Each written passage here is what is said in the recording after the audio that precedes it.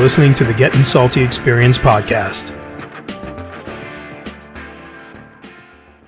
Fact you are, and away we go. Welcome back to the Gettin Salty Experience podcast. Roof, I don't know if you know this. Oh, I know it. It's the only one that brings the firehouse kitchen table to you. I don't know about that. Listen, I want to tell you this. I don't know about that. There's a lot of guys out there saying they do, but let me give you this little. I don't know. You ready for this? Can you get good pizza in Florida? No, you can't. You know why? Because you need the right ingredients. You can call it pizza. I don't give a shit what you call it. You call it, but it's not really pizza.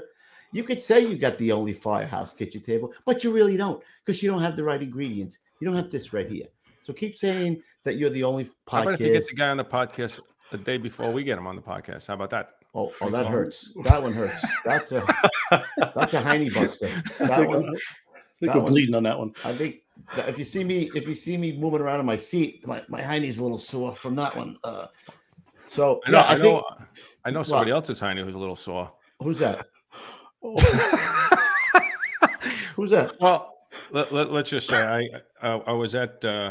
I just want to say I was at Harrisburg this week and it was great, and yeah, I met a lot of people. I actually I ran into Jeremy. Oh, he's setting me up. Here we go. Okay. National Fire Radio. I did. He was. No, it's not National Fire Radio. It's I don't go to NFR, which means I don't go to No Fire Radio.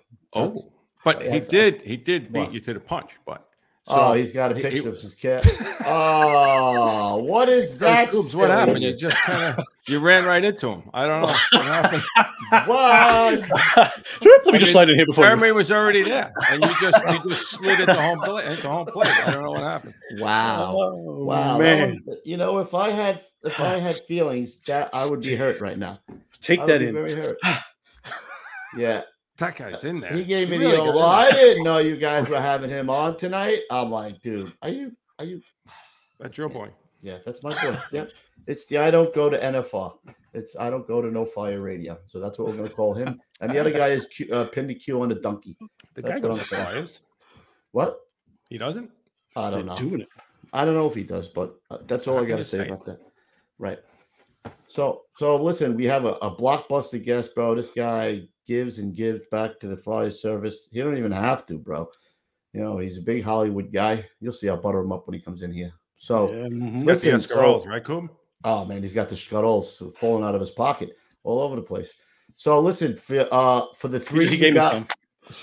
For the three of you guys that actually watch Jeremy's show, don't ruin it for the other couple of thousand in our show tonight. All right. Don't ruin it for the few thousand watching live tonight. Why are you so angry? Don't get angry. I'm not angry. All right, guys, let's move forward. Come on, quickly. All right, here we go. Let's in here. Let's hear from people at Armor Tough. Armor Tough interlocking floor tiles are the best choice to replace new or aging, stained, or cracked concrete or epoxy floors. Here's why. Armor Tough tiles come with a lifetime warranty and are usually installed in 1 or 2 days, depending on the size of your station, with virtually no disruption in daily operation. Armor Tough interlocking tiles are guaranteed from chipping, cracking, peeling, breaking, or staining. Once installed, the tiles are non-skid and non-slip and meet the ADA standards for the friction coefficient. The tiles are stain resistant and impervious to any chemicals or volatiles that are used in the fire service. Once installed, your floor will be easy to clean with just soap and water. Install an Armor Tough tile floor in your apparatus bays, offices, training rooms, workshops, exercise rooms, kitchens, banquet halls, or any other room in your station. Call Vince today for a no-obligation quote at 908-917-7697. Why install a breakable epoxy floor that will need replacing in 5 to 10 years when you could have a floor that will last a lifetime? Drop a halogen on an Armor Tough floor and you won't see any damage. Don't try this with concrete or epoxy. Join the hundreds of career and volunteer fire departments nationwide who have chosen an Armor Tough interlocking tile floor. Armor Tough interlocking tiles are half the price of epoxy and will last a lifetime without issue. Again, call Vince today for a no-obligation quote at 908 917-7697. You ran into Vince down there, right? I did. Nice. Took him out to dinner. He picked you up did. in his Porsche. He picked me up in his Porsche. Must be He doing did. all right. Must be selling a lot of floors. Hopefully, Gonna have to give the family price. You know what I mean? All right, Gonzo, quickly. Let's do ours. Quickly. Here we go. If you're looking for a gift for that special firefighter in your life, then head on over to GettinSaltyApparel.com. Yes, GettinSaltyApparel.com. What do we have? Well, we carry hand-drawn original t-shirts, glassware such as mugs, shot glasses, pint glasses, engraved Arctic cooler cups, and much, much more. There's also a full line of firefighter tool bottle openers like Halligan's, nozzles, and wine bottle opener accesses too. And if you're a cigar smoker, congratulations! We have partner sauce cigar cutters and humidors. Think we're done? Far from it. We got toiletry, gear bags, koozies, a full line of hats, decals, sweatshirts, and once again, so much more. We can also personalize most of these products, and if you want discounts, hey, you've come to the right place. We got discounts on large orders for promotion dinners, weddings, as well as installation dinners. Just head on over to GettinSaltyApparel.com. Excellent. All right. It's time for, before we bring in Mr. Burke, it's time for a new segment on the show. It'll be very brief. Gonzo, throw that out there, bro. Time for me, buddy. I had an error is on my end. What? Say that one more time for me. I didn't miss what you said. What? I said it's a new segment we'll be throwing up here right now. Gods, it's your cue. Ta-da! And away we go! Unshy and unfiltered, ladies and gentlemen, this is Coobs' Rant. Yes, this is a rant. This will be really quick. So I don't know if you guys know about the live burn that went out in Banff, Canada. So it was a prescribed burn highlighted on the agenda of a women's firefighting conference held to promote diversity and inclusion in a male-dominated field. It didn't go so well. Accidentally setting Banff National Park ablaze wasn't part of the plan. The prescribed burn was carried out in compound meadows adjacent to the Banff town site. It raged out of control Wednesday, forcing the temporary evacuation of horses from the Banff Light Horse Association and hundreds of area residents and tourists in the Rocky Mountain Resort. I'll make this really brief. So me and Roof, we say it all the time. I don't give a shit what you are. I don't give a shit if you're a man. I don't give a shit if you're a woman. I don't give a shit what color you are. I don't give a shit what you got between your legs. Just do the goddamn job. That's all we're saying. If you could do the job, then you're just a firefighter. You don't have to be a male firefighter. You don't have to be a female firefighter. You don't have to be an Italian firefighter. You don't have to be a firefighter with a big, fat, crooked nose. You can just be a firefighter, bro. That's all I'm asking for. Can we stop putting people in boxes and just do the goddamn job? And burning down buildings. And yeah, that's it. That's all I got to say about Maybe. that. I don't know. That's it. And that's Good rant. Coobs' rant. Thank you. That's Coobs' rant for today. Done. All right. You want to bring him in, Roof? Let me get my seat pillow because my butt's hurting a little bit. Okay, go ahead. Come to the stage, Captain Bobby Burke. Whoa, there he is. He's like, nice. What am I doing here? Why am I here? There's no doubt he's saying that. Welcome to the show, Captain Burke. Before we get started talking about your dual career here, let's get patriotic, Gonzo. Yes, sir. Oh, say, can you see by the dawn's early light what so proudly we held at the twilight's last gleaming, whose broad stripes and bright stars through the perilous fight o'er the ramparts we watched were so gallantly streaming, and the rocket's red glare, the bombs bursting in air, gave proof through the night that our flag was still there. Oh, say does that star-spangled banner yet wave o'er the land of the free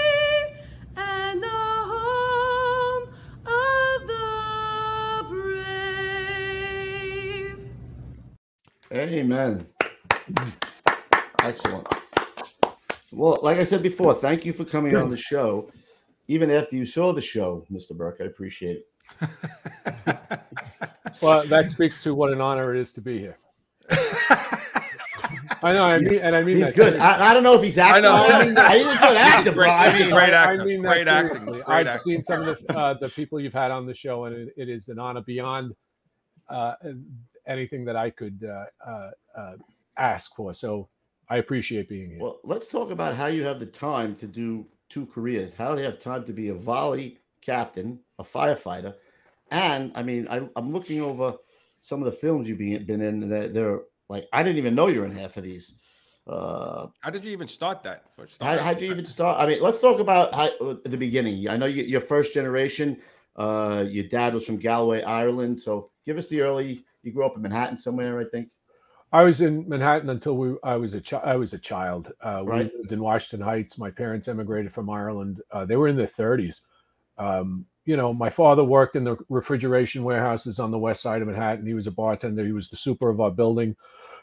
So, you know, it was we didn't know any better. We were happy, not much money and stuff like that. So then my father got a job as a priest who in our family knew our situation and said to my father, I can get you a job as a church custodian in East Northport, get your family out of the city. So my father took the job and he retired. Well, he was a church custodian until he passed away in 1984 at the age of 64. And yeah, so that's how we, you know, from Ireland to Manhattan. And but 95%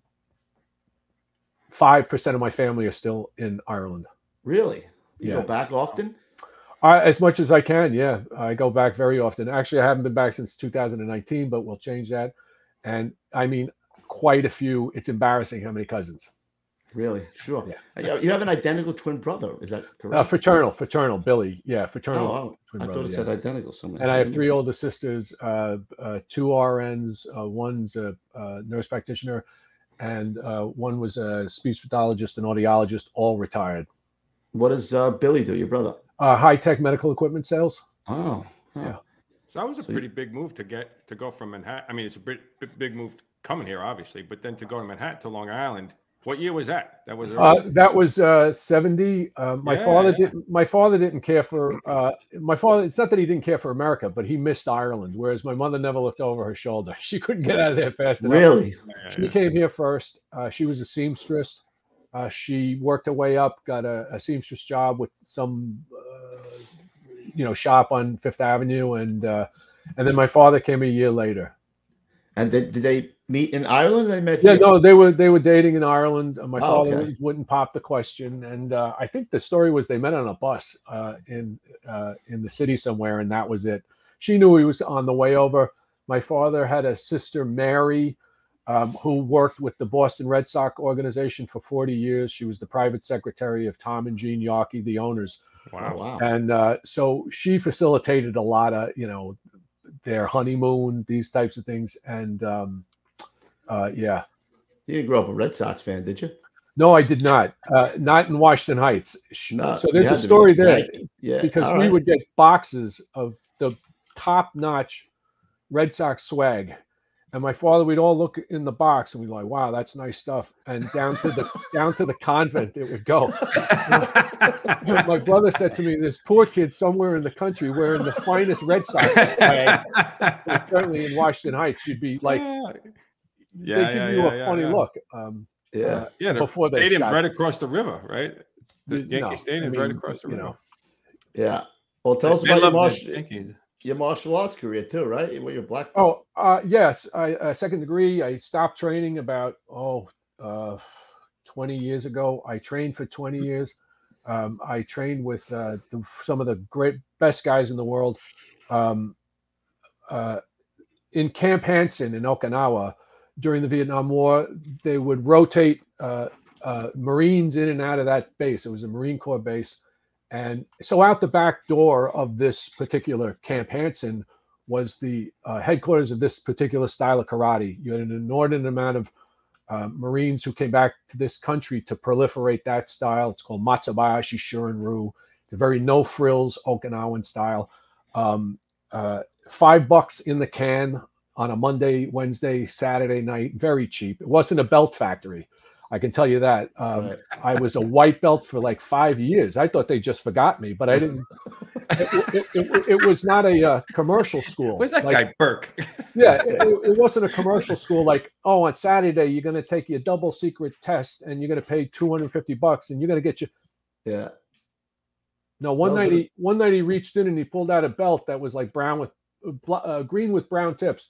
And he goes, work hard and you'll deserve that someday. And that's the same thing he said to me after 7 years when I was Shodan, it's called. He gave me my black belt after 7 years and he said, work hard, someday you'll deserve that. Wow. So 20 years of it. Do you do any of it anymore? Oh, yeah. No, I train. Yeah. That was the one thing that they asked me. And I remember specifically, they said, what we train, what we show you, don't forget it. It would be an insult to forget it. So it was complimentary to acting. Like at the beginning of a kata, you say hajime, it means begin. So you don't go, oh, wait a minute, let me adjust you go, right. You know what I mean? Right.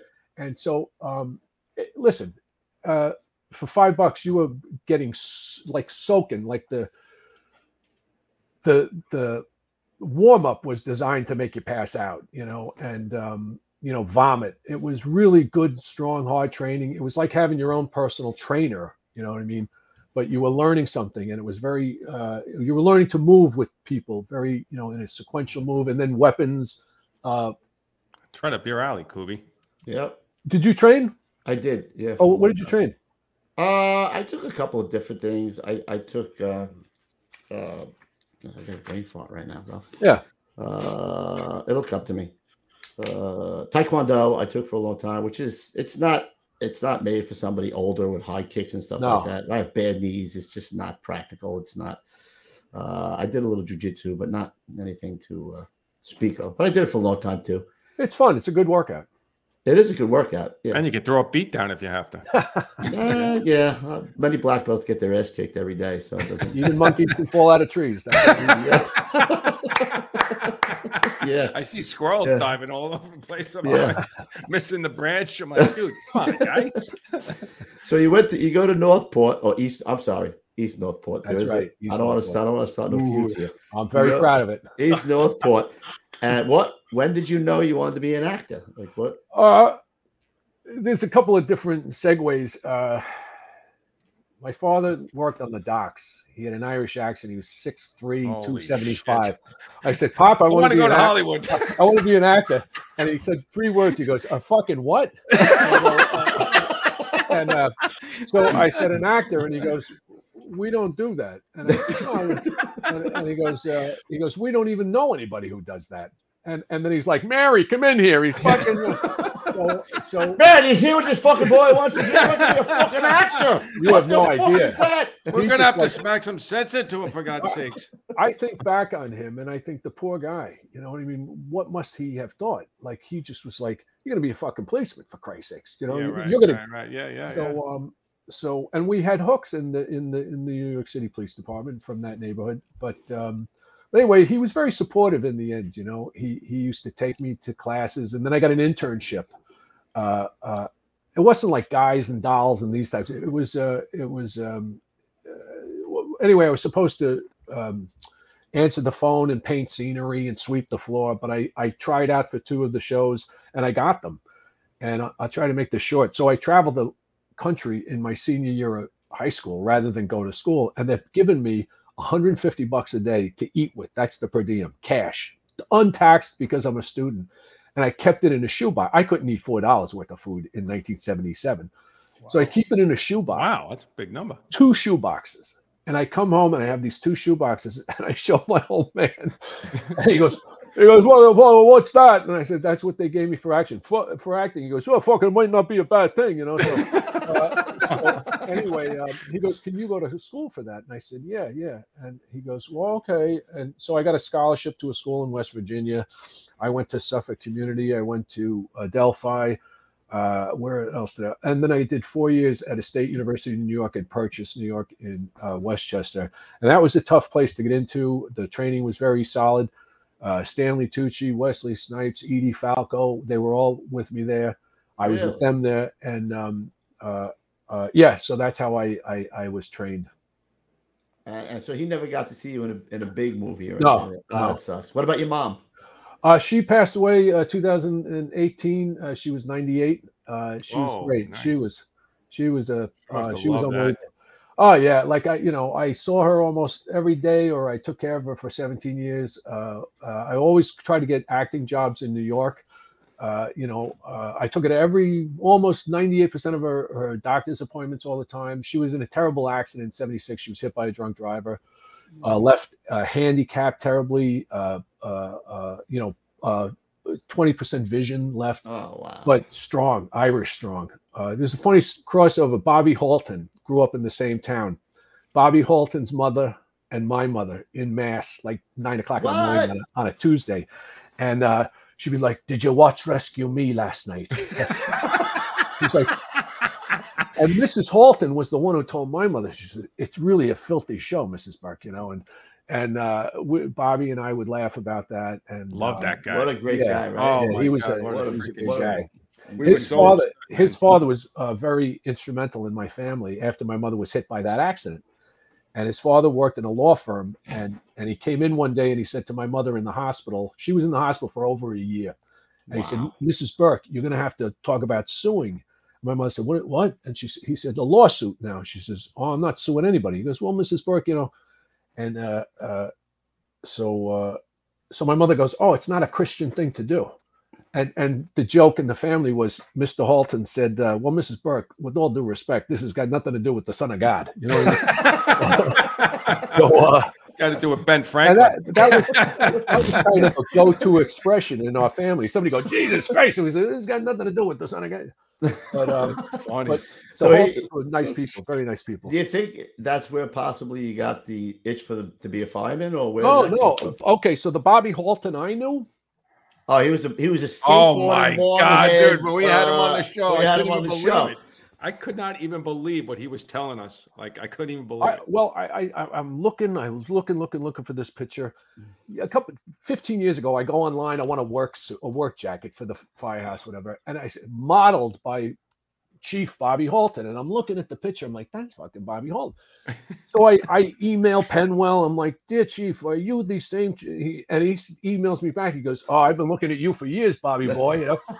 So I was like, "Look at you," And but I knew. So he came out here to the island on a vacation once. It was actually it was Billy Goldfetter's wife's 50th birthday party, and there's all Dugan and everybody are here at our fire hall, and Halton is there, and he's got his little drink and everything.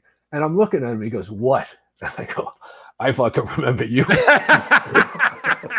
When you had hair out of your ass, you were like listening to the Grateful Dead. It was 180 degrees, right? I couldn't believe that this was the same guy. Big skateboarder, right? He was like a world-class skateboarder. He was always on it. Surfer? I can tell you that. He was older than me, but he was always on the skateboard. I can remember that. And but it's just a terrifically great guy.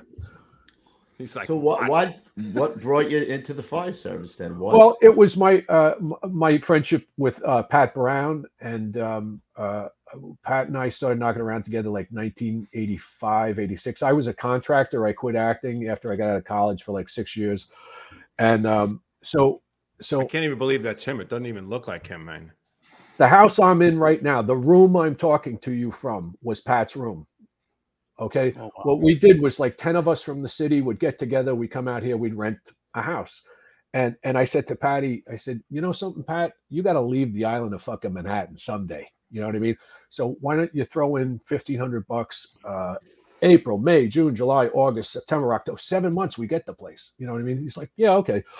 So this was his room, and I turned it into kind of an office. And so on 9/11, when he was murdered and fell, I figured, let me go back to here, my town.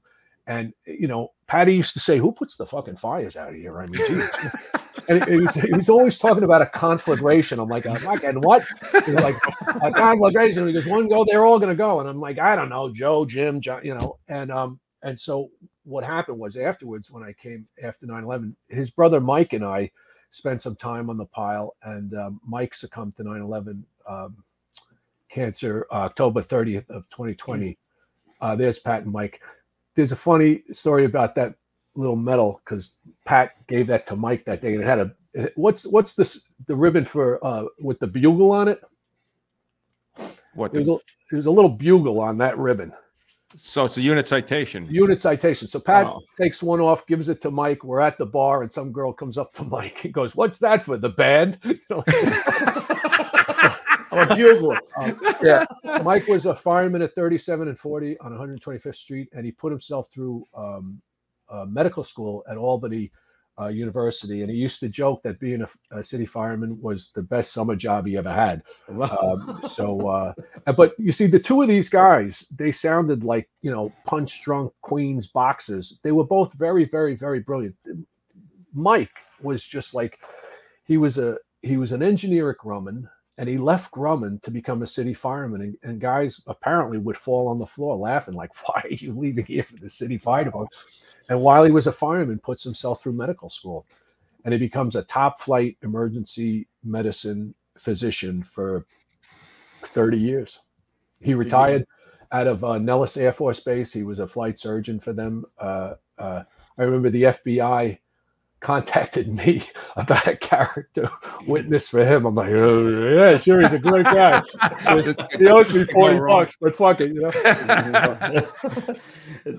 So when you left acting for a little while, did you ever consider becoming a city fireman? No, not a fireman. No, never a fireman, because John Timoney was the first deputy chief of police in New York City, and we knew the family, the Timoney family.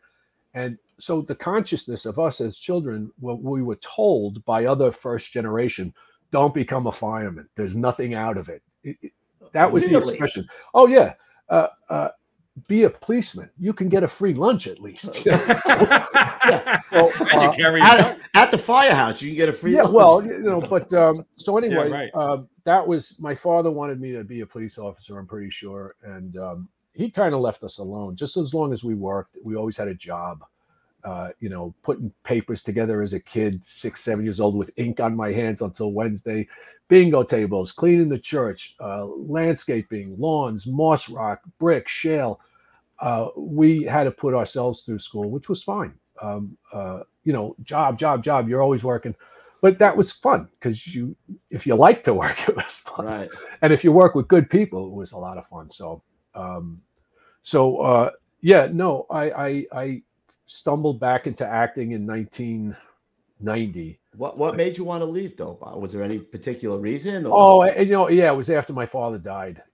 He was in my head, and like I could hear him saying, is this what a real man? With the acting, it was in my head banging around. Listen, that guy was a man's man, right? So I mean, big shoes.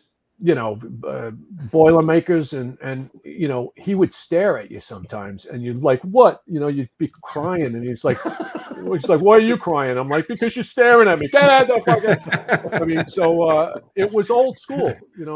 People who came into our home said it was like being in the 1920s or something. It was very strict but like we didn't know any better. We worshiped him.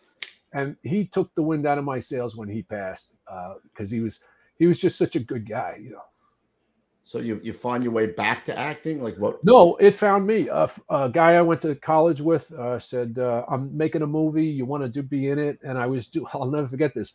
I was doing a deck on a brownstone walk-up on Astor Place and Broadway downtown. Patty Brown came over. It was 99 degrees. He came upstairs. He goes, this is great, Bob. I didn't know you did this shit. And I was like, yeah. And we're putting stringers and we're drilling into the walls, into the brick, using water levels because it's so, tweaked. And he goes, this is beautiful. Fucking massive fire hazard. But because we had like... He was always crazy about the burning, huh? We had no permits for it. We just had a client who goes, I want a deck back here. We're like, yeah, no fucking problem. No problem. I mean, there's 8 billion. I often wanted to go like pull over and just go upstairs and 8 billion pounds of, lumber. Lumber. I mean, yeah. 22 footers were passing up.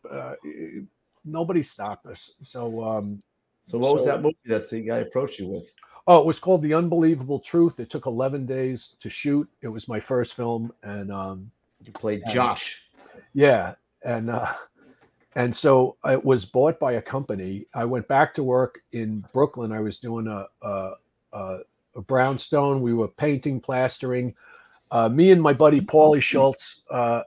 We did 4 stories inside. We gave her a fucking wine cellar dug out of an old coal chute.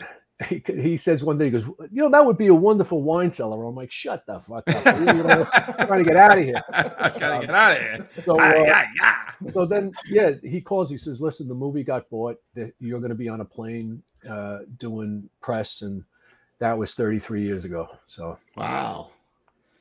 So what do you think your biggest break was that made you, that kind of put you on the map? That, I mean, because you have a Tombstone. I mean, I gotta laugh. I mean, you talk about Tombstone. If that's not one of the most quoted movies in the firehouse, and if you're sitting in the firehouse and somebody pulls that quote up, you're like, yeah, that was me. What was that like? Like, what was it like being on the set of that? Like, shooting horses and riding, shooting guns and riding horses. It was. I was pinching myself. Who gets to do movies? Who gets to be in a Western? I'm looking and I'm having dinner with Sam Elliott and all these other great actors, Val and I'm your Huckleberry. Well, at the shootout at the OK Corral, I say to him, "I got you now, you son of a bitch." He goes, "You're Daisy if you do." And then he drills me here. Bill Paxton goes like this from over here. He gets me right here. I'm like, good shooting you. So we had fun. We worked, it was 110 degrees there the whole time, and it's a dry heat. But it was like I said, why did I get to do that? How did I get to do that? It was awesome. It was awesome to be a part of it, so. I can't believe that. I looked at that when I was looking through your list just before. Yeah. That's 1993, bro. I'm not kidding. I had to have watched that movie. It's on over all 100 time. times. First of all, it has to be 100 times. If it's on, I have to stop. It's on all the time. It's a rabbit hole, I can tell you that. You go into any firehouse anywhere in the country, because I've been in. Well, it might not be on, but there's a tape of it, like 2 or 3 of them, like with dust on them. It was a standard. There's a lot of different stories about that movie. As a matter of fact, the 24th of June, they're flying me out to a 30th anniversary of it. I'm not even in the goddamn movie, to tell you that. You know what I mean? My son, that's awesome, though, my son was like 6 months old. I said, I'm not going to the premiere. I'm not a big fan of those things. So I sent I stayed home with the baby. He was a few weeks old, and I sent my brother and my wife and his wife, and he comes back, fucking great movie. And I go, really? He goes, he goes, it's going to be class. He goes, you're not in it, but it's great. What happened was, that's a fireman. Right? Wait, you played a good dead guy, bro. Yeah, the director got fired after 6 weeks, and they replaced him with another guy. So what they did was I remember that. They cut a lot of the backstory. Frank McClary, my character, was the fastest gun historically. So take Frank first, and then cut to me shooting cans. And so all of that was cut out, which was fine with me, because Kurt Russell said to us one day, he goes, good news and bad news. The good news is we're going to keep shooting. The bad news is everybody's shit is cut out of the movie. I was like, do I got to go home? And he goes, no, we're going to stay and keep shooting. So, but it was a lot of fun. How was he? How was he? Kurt? Cool? Yeah. Totally. Yeah. Totally. No, he's a good guy. He's a solid guy. There was friendships I made on that movie that I still have. And Bill Paxton being one of them, who passed a couple of years back. Great guy. Funny as hell. A beautiful guy. I'm in touch with his son, on a monthly basis. James, wonderful young man, making his way in acting. And so, one minute you're watching these people in movies, and the next minute you're talking with them, and that's always been kind of a surreal, thing to me. Very much like the fire service. It's like, oh, there he is. Here, that's the guy. You get to talk with these guys. Have you ever seen anything like that? I've never even heard of anything like that. That's the guy when what's his name? When he's walking, when Kurt Russell water, he's going out to the creek. And what's his name? Bill. What's his name? Curly. Curly goes, "Look at that! Look at that! God, we can. Powers Booth. Yeah. And then after that shootout, the guys are talking, and he goes, "Have you ever seen anything like that?" He's like, "Hell, I haven't even heard anything like that." But you did RoboCop 3 before that, huh? Before. Yeah. That was 90. Oh boy, it's a big blur. 92, maybe 93. It says here 93. Oh, we did it in 92. It came out in 93. Oh, so they call me and they're like, they want you to do RoboCop, and I'm like, why? And I had done 2 like classy independent films. I says, how do they see me as a robot, for Christ's sake, at this point? And I said, look, Jesus Christ, like anybody could do it. It's like, what do they need me for? And they kept saying no, because I look like Weller a little bit. You do look like, if with the thing on, you look like Weller, even with the thing off. Yeah. So I held out for like 8 months. Now, thank you. Oh, I'm flattered, because you got to watch how you say no. Yeah. And then all of a sudden, my wife came home one day and I said, hello, Mrs. Robo. Because they sent you the number. They sent you the right number. You're like, yeah. Oh, yeah, I'm doing this. RoboCop? Yeah, sure. Maybe we can make this work. Maybe we can make this work. Yeah. I used to call it humping the garbage can. It was more oil. All right, so let's get to the fire service a little bit. When did you when did you want to get involved in the fire service? Again, after we operated, well, we worked on like trying to find Pat, trying to find anybody. One of the things I observed downtown was, like, by virtue of how many people you lost, that's where you were on the pile. And 3 truck was going like right up every night. And so I was standing outside the firehouse with Pat's brother, Mike, and they said, Mike, what do you want to do? And he goes, I want to go look for Pat. And he just points to me. He goes, and you're coming. And I was like, I got nauseous, to tell you the truth. I had never, let me just preface this by way of saying, I hung around with Pat. I knew, friends of his in the fire service, and I had zero idea what was involved with the job. I had zero, and I'm sitting down listening to these guys talk and, about pushing lines, taking doors, this, that, the other. And I'm a civilian who hangs out with, happens to have friends who are firemen, zero idea of what's involved in and the not job. just any fireman, the man. Well, no, I didn't. He was the guy. I didn't know that at the time.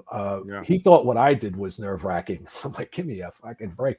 So it's funny, years later, I think through osmosis or something, that I did understand, that I did pay attention to certain things that he was saying, certain ways that he conducted himself on the fire ground, certain ways that he did not conduct himself. So anyway, I came back to my town. I says, will you guys take me? And they're like, how old are you? I said, 41. Yeah, sure. And off I go to the Suffolk County Fire Academy. Great training. Can't say enough about the instructors there. I think there are a lot of guys from your job who maybe moonlight. And they're gentlemen, just gentlemen, professional. No matter how bad you screw something up, it's always, okay, fellas, couple things. You know what I mean? It's never like this, demeaning. Yeah. No. And another thing about the fire service for me is the fact that it's a learning culture. Constantly learning. I said to a guy the other day, honest to God, I said, how are they doing it now? Because he had just come out last year. And he goes, oh, they're doing it. I forget what it was. I'm always asking the new kids, like, how do they do it now? How do they, whatever it is, whatever task it is, it could be small, it could be big. And you try and keep up on these things, but at the same time, a lot of times they're switching things up. It could be something as benign as, opening a hydrant, 13 and a half, and, universal. Yeah. Oh no, Mr. Burke, they're opening it the hallway. Oh, shit. So that is true. You have to, like, speaking of. Yeah. So, and keeping up the training with the young guys. He's a little diesel back there. I see that, bro. He's got some pipes going there, bro. Not only are we volunteer, we are seasonal, and we are chronically understaffed. So, yeah. But here, like in the winter, that's because, like I say, seasonal. So you have a good part of the membership who goes back to wherever their primary domicile right. is. So for the audience, you're on Fire Island, right? Ocean Beach, ostensibly, yeah. Ocean Beach, which is I mean, there's one bridge to Fire Island? No, there's two. There's one on the east and one on the west, but we only use the one on the west. How many companies are on Fire Island? 5. 5 companies, which consist of what? Any engine companies, ladder companies? What? No ladders operations at all. 0 ladder. There are no ladder operations. So no ladder operations at all. You're conducting yourself as a truck company, and as a subject to when you're due, when you come in, you'll be tasked. You will not be able to. I mean, you get up on the roof next to you. You're a ladder company. You're a tower ladder. So you have to be ready to whatever your task is, to be able to perform it, subject to when you are due. That's like we were in the squad, so we did both. Well, yeah, absolutely. Let me just also preface that by way of saying, very straightforward here. We don't do MVAs. I mean, we have car fires, we have truck fires, things like that. But you're not doing. What you are doing is straightforward. Wood frame, balloon construction, residential, taxpayers. With 30-mile-an-hour winds every day. Well, a guy said one time, he says, Burke, when does your size up begin? I said, out here when I open my fucking eyes in the morning, because you got to know, where are you going to lay in, and where is your water? Some of the municipalities here have shitty water. We have very good water in Ocean Beach. We'll stretch 5-inch, a half a mile sometimes to, bring better water with you. So I've been reading lately very good things about the fire service on, these websites. And one was like, you have to be an athlete, but you never get to know when the game is played, and I like that. I get that. You have to, well, that's all pre-planned and training and drilling, but here we practice short man drills, 3 guys getting as massive amount of water going as possible, stretching lines for other people who are coming in. You guys have a lot of exposure problems, I would imagine, a lot, right? Back to conflagration. Yeah. I mean, everything's a small wood bungalow, right, or something like that. No. Pretty big homes over there. There's massive, plastic boxes being built. They are daunting because we don't have the tower operations. So you're wondering, am I going to spend time throwing a ladder there, or am I going to just save his house? You know what I mean? Yeah, right. And with 3 guys on a windy February night, you don't get a lot of choices. You have to make quick choices about, risk and reward and those type of assessments. What's the population there in the summer and the winter? I couldn't really tell you. It's like I've heard figures like 600, 700 in the winter. When COVID hit, a lot of people came out. And in the summertime, I actually don't know what the numbers are. You have a lot of day trippers. We have 2 ALS ambulances, and we do a lot of medevacs also. If you get jammed up, designation wise, I don't really know what the designations are. Just in terms of your injury, you're going to go out by helicopter. If we drive you down the beach, if you don't have a broken neck, you're going to get one.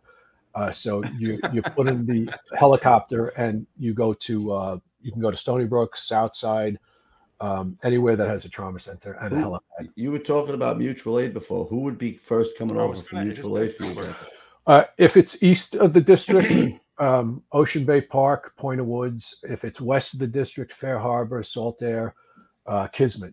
And, actually, Captain Bertucci said once, he goes, we're all 5 different engine companies in the winter. Bertucci from 18. Rescue 4. He was in Captain of Rescue 4, wasn't he? No. Oh, no, Captain of 18. 18. Right. I was in Proby school with him, too. He's out there by you? He's about 3 miles west of me. Get out of here. I always said he should have got a gel company. Started a gel company. Yeah. You had the perfect hair, that guy. Do me a favor. Ask him about the first day when he wore the wrong shirt in Proby school. Next time you see him. Wow. He's never going to forget that one, bro. The Fonz. Do they still have the ferry? Yeah. I'll be taking it all of July and August because private vehicles have to be off the island. Right. You're probably not doing any work right now. There's a writer's strike, right? Yeah. It is what it is. They Are you upset about that? Yeah, because they're going to be doing away with writers. You just type in what you want to the computer, and the AI guys right now. That's all I keep hearing about is this AI stuff. I'm not too sure what's going on. It's out of the bag. It's bad. It's bad. Really? You won't need writers. I've been hearing a lot about this, and it's almost like I could pump in every episode of Sopranos. Now, Sopranos ended; they're all at the dining room, the diner table, and you could say to the computer, "Hey, give me the next episode." What would be a great way to have this show recrank itself, reconstitute itself? You press enter, that computer, that program will give paragraphs and everything, scripts, everything. Some of this found even more. What was your favorite movie? Did we ask them that already? What was your favorite movie? I didn't really have a favorite. I liked different ones for different reasons. I like, to be honest, historical films where you're actually playing somebody that actually lived. Then you get to research the person. You're either going to try to duplicate the person, or you're going to go off on your own. When I did General Mattis in Generation Kill, he has a high-pitched voice, very specific. And the dialogue for the scenes there called for somebody barking orders and being, very what the audience would think is Marine-like in terms of command presence. So I didn't really do an imitation of him per se. I did my own. But I thought, Marine Corps general leading the 1st Marine Division should sound like. And that was scary because I had, I think, 10 or 15 of the guys who were actually in the 1st Marine Division standing there like this, go, "Okay, actor boy." They do that a lot, right? They have like the guys for the movies. Well, they had consultants, but the guy who wrote it brought a lot of his buddies over. There was one particular Marine Corps recon sniper named Rudy Reyes. This guy's actually on the calendar of Marine Corps recon. I mean, he's just an incredible specimen, X amount of confirmed kills. And we're still in touch. He actually came out here to the beach to a warrior appreciation event we had. And so, so certain, roles where you have to, research, and historically it's always interesting. So you did 7 years on Rescue Me. Like how? Yeah. What was? Did they know you were fireman? Did they approach you? No, I wasn't. I was coaching third base. I remember in Little League, and my phone rang, and it was like, "Oh, they want you to do Rescue Me." And I go, "Oh, who? Dennis Leary. Oh, okay." So the first, they told me, "You're playing his cousin." I said, "Oh yeah." And he goes, "It's the Gavin family. They're Irish." And yeah, he goes, "You're a priest." And I said, "No. Wait a minute. Hold on. Hold the phone." So Dennis, we got on the phone, and Dennis says, "You'll be a priest for the 1st season." And I said, "You throw me a fucking curveball, all right? The character does this now." And I'm like, "No, this fucking character does not do that now." So he was true to his word. I left the priesthood after the 1st season, and then I just became like kind of the family consigliere, if Irish families can have a consigliere. Make it one. Yeah. I actually met Dennis. We went. He had contacted, I guess, through the FDNY. He wanted to do. This was for the 20th anniversary for the squads. I see. Yeah. And when we, a lot of the squads, I think 5 out of the 7 lost everybody. Wow. And so he wanted to do something about that. So he got in touch with a friend of mine at downtown, and then they contacted me, and then I actually went to go sit with him and his son. And and we were bullshitting. He actually took us out for lunch, and I was telling him some of the stories that I had seen and what I heard. And he's like, "This is going to be great. I'm looking for, I'm going to do this. I want to do this." We had a year. Yeah. This was, it was like 20. And then sure as shit, COVID hit. And that's kind of why it didn't get done. And then a little while after that, I had contacted him to try and see if I talked to his son mostly. I guess he handles most of his stuff. And he's been pretty cool with me. I haven't really called him or texted him. Like you said, time goes by, probably like 6 months. But he said, maybe we'll get him on. But I guess then he started a new show right now. He's doing something like really took off, I think, or something like that. I don't even know, Dennis. Did he do anything? Is he doing something? Actually did a thing with him called Erase. It was a pilot. It didn't get picked up. I'm not even sure what he's doing now. I didn't even ask him. Yeah. I'll tell you one thing. Let me say one thing about him. After the Worcester Cold Storage fire, his cousin. Jeremiah Lucy, Jerry Lucy, who has his children are on the job in Worcester, Massachusetts now. So Dennis starts this foundation. He's another guy, actor, doesn't have to do it. How many firefighter foundations can you name that are run by actors since 1999? You can't. So I always respected that about him. And then when 9/11 came around, he was kind of poised to raise money and help families and do whatever he needed to do. And then he got in with the FDNY. But this many years later,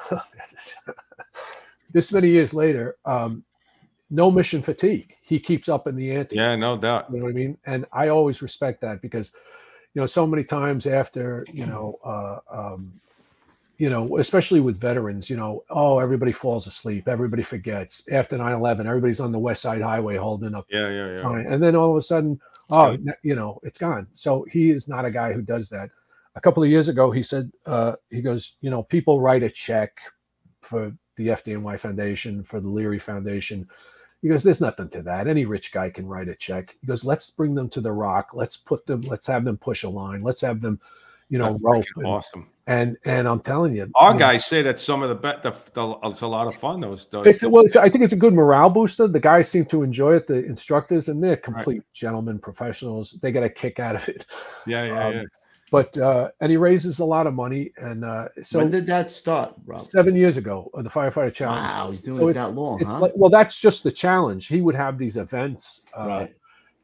Up. He put a building there. He put several. Yeah. The building was like $5 million. The mobile command post was $750,000. I got a call. I think it was a guy named Jimmy Brennan and a guy named Bobby Higgins, who were working at the. I can't remember if it was them who called me, but they put a flashover simulator, and they said, "Hey, Burke, what's up?" And I said, "Whatever." Yeah, it's on the third floor or something. Third floor, and he goes, "It's great. broke. It's broke." I said, "What's broke?" He goes, "The simulator." And I said, "So what are you calling me for?" And he goes, "Well, who has the service contract?" Like, I don't fucking know. So we had to go out and raise money nobody ever bought a service contract for the flashover simulator. But here again, when Joe DiBernardo passed away, Joey, and Chief DiBernardo calls me and he says, "We'd like you to be the celebrity." And I go, "Chief, I tell you whatever I tell everybody, if I'm your celebrity, you're already in fucking trouble." So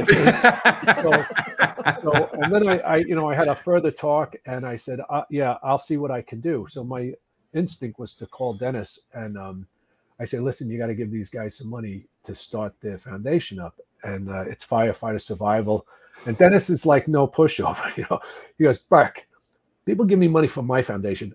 I don't fucking give it to you." Like this. So anyway, Chief D wrote a grant for months and months, 18 months of grant writing, because Dennis was not running his own foundation. It was being run by an outfit called Innovative Philanthropy. And he had Chief D has to write a grant for these people. Right. So Dennis actually decided, he said, "Well, we've approved some money," and I'm not going to say what it is here, but it was substantial. So I tell Chief, we're talking about it, and he said it's X amount every year, each year for 10 years. And we were like, "Maron, whoa," it was good. So the way I always describe it is, Dennis has been instrumental in buying material, equipment, you name it, boats. We restored 14 to 22 firehouses in New Orleans. I did 5 trips down there. Wow, I didn't know that. Oh yeah, and I brought my son. He was 13. They're like, "How old is he?" Because he had to be 16. I said, "He's 16." His mother's on the phone. "Is it moldy down there?" I'm like, "Is he going to have his allergy medication?" I have pictures of my son. He's got the cutters, and he's moldy down there. We sent him out in the backyard with the cutters, and he's breaking cinder blocks. And I said, "That'll keep him busy." Yeah. And this guy, Kevin Parent, he was the commissioner of the fire service. He comes out the back. He's like, who are you? But anyway, so Leary, as he buys material, Chief D's foundation has become the shock troops. You know what I mean? You can have all the thermal images and all the, doors and tools you like, but unless you have guys teaching and instructing, and Chief D puts together, it's like learning baseball from the Yankees. Great man. Yeah. And very effective. And again, another guy who didn't sit back, who could have. And he's no nonsense too, Yeah, there's very what is it? I wrote this word down. The friction coefficient is very fucking low at that. He's a great guy. I can't tell you how much I admire that man. And he is a fireman. That guy, man. He is. Yeah. He lives and breathes it. Well respected too. Joey was kind of, I guess, helping out with the Suffolk County Fire Academy one night, and I was over there and I was getting my classes. In those days, you had to go to a different firehouse to get each of the training, So it was ropes, knots, and ladders one night, and me and this guy I was with, and he goes, Joey comes. I don't know who he is, but I know he's like an elite guy. Just the way he's conducting himself. Oh, swagger. Yeah, and he goes, tie a half hitch, tie a clove hitch, tie a bowline, tie a Beckett bend, and I'm like killing it with all my dyslexia. I'm sweating, and I'm killing every knot. And he goes, "Where are you from?" I said, "Ocean Beach." Tying up fucking boats your whole life. And so I was like, "Whoa!" I got past that guy. Tying up boats. Well, that's what he said, which is not true. I mean, I just knew those 4 knots. But I remember him specifically, and then when after that particular Sunday in that particular operation. Dennis went to work, and they had an evening honoring the firemen and who were involved in that day. And again, you can lay back, you can sit back and do nothing, but the DiBernardo Foundation has exponentially increased. I mean, Jeff Cool does a lot for that. Jeff is fantastic. I mean, fantastic. Yeah. These guys don't have to, but it's so effective, the training. And I said to Dennis, a couple of years ago, we were at the Rock, and he goes, "Oh, we've trained 1,800 firemen." I said, "No, you haven't." And I got my phone out and got my calculator. I said, "You trained about 800,000. He's like, "What are you talking about?" I said, "You don't understand the fire service. If 2 guys come to Chief D's seminar, they go back and train 5 guys who train 5 guys who train 5 guys." And I said, "So do the math." And he's like, "Oh, I never." So, it's very, guys are going home, I believe, because of the DiBernardo Foundation. Yeah. Don't just get on the job, bro. Get into the job. I say this to Louis every year around 9/11. Like, everybody throws around the old, never forget. But it's guys like you and Dennis and Chief D and all these other guys who truly, make those words count. And we can't tell you, like Louis and I, we lost 19 guys from our firehouse. So that's something that's never going to go away. So it's guys who actually put their money where their mouth is. Really, it means a lot to us. And on top of that, if you're one of those guys, you're on the top floor and it gets crappy and you don't have a rope, you only got one shot at that, and we practiced that. We practiced when we got the ropes back. We practiced all different ways, right? It wasn't just, go back, the way the job taught you was go back, to here, tie off, you don't have that time. You know what I mean? It was put your tool in the corner, clip in, roll out. We're out the window. And we were out the window. You could have 5 guys go on one hook. We practiced every scenario because, you knew you weren't going to have the time to do that. So, right. But we really, like I said, Bob, we really appreciate guys like you. Listen, it's an honor. Like you talk about, sports heroes. Oh, really? Show business. Oh, wow. That guy's, when I understood and I started to interact with people in the fire service, not, PD, I don't really know, but the fire service, I was just like, it was amazing to me.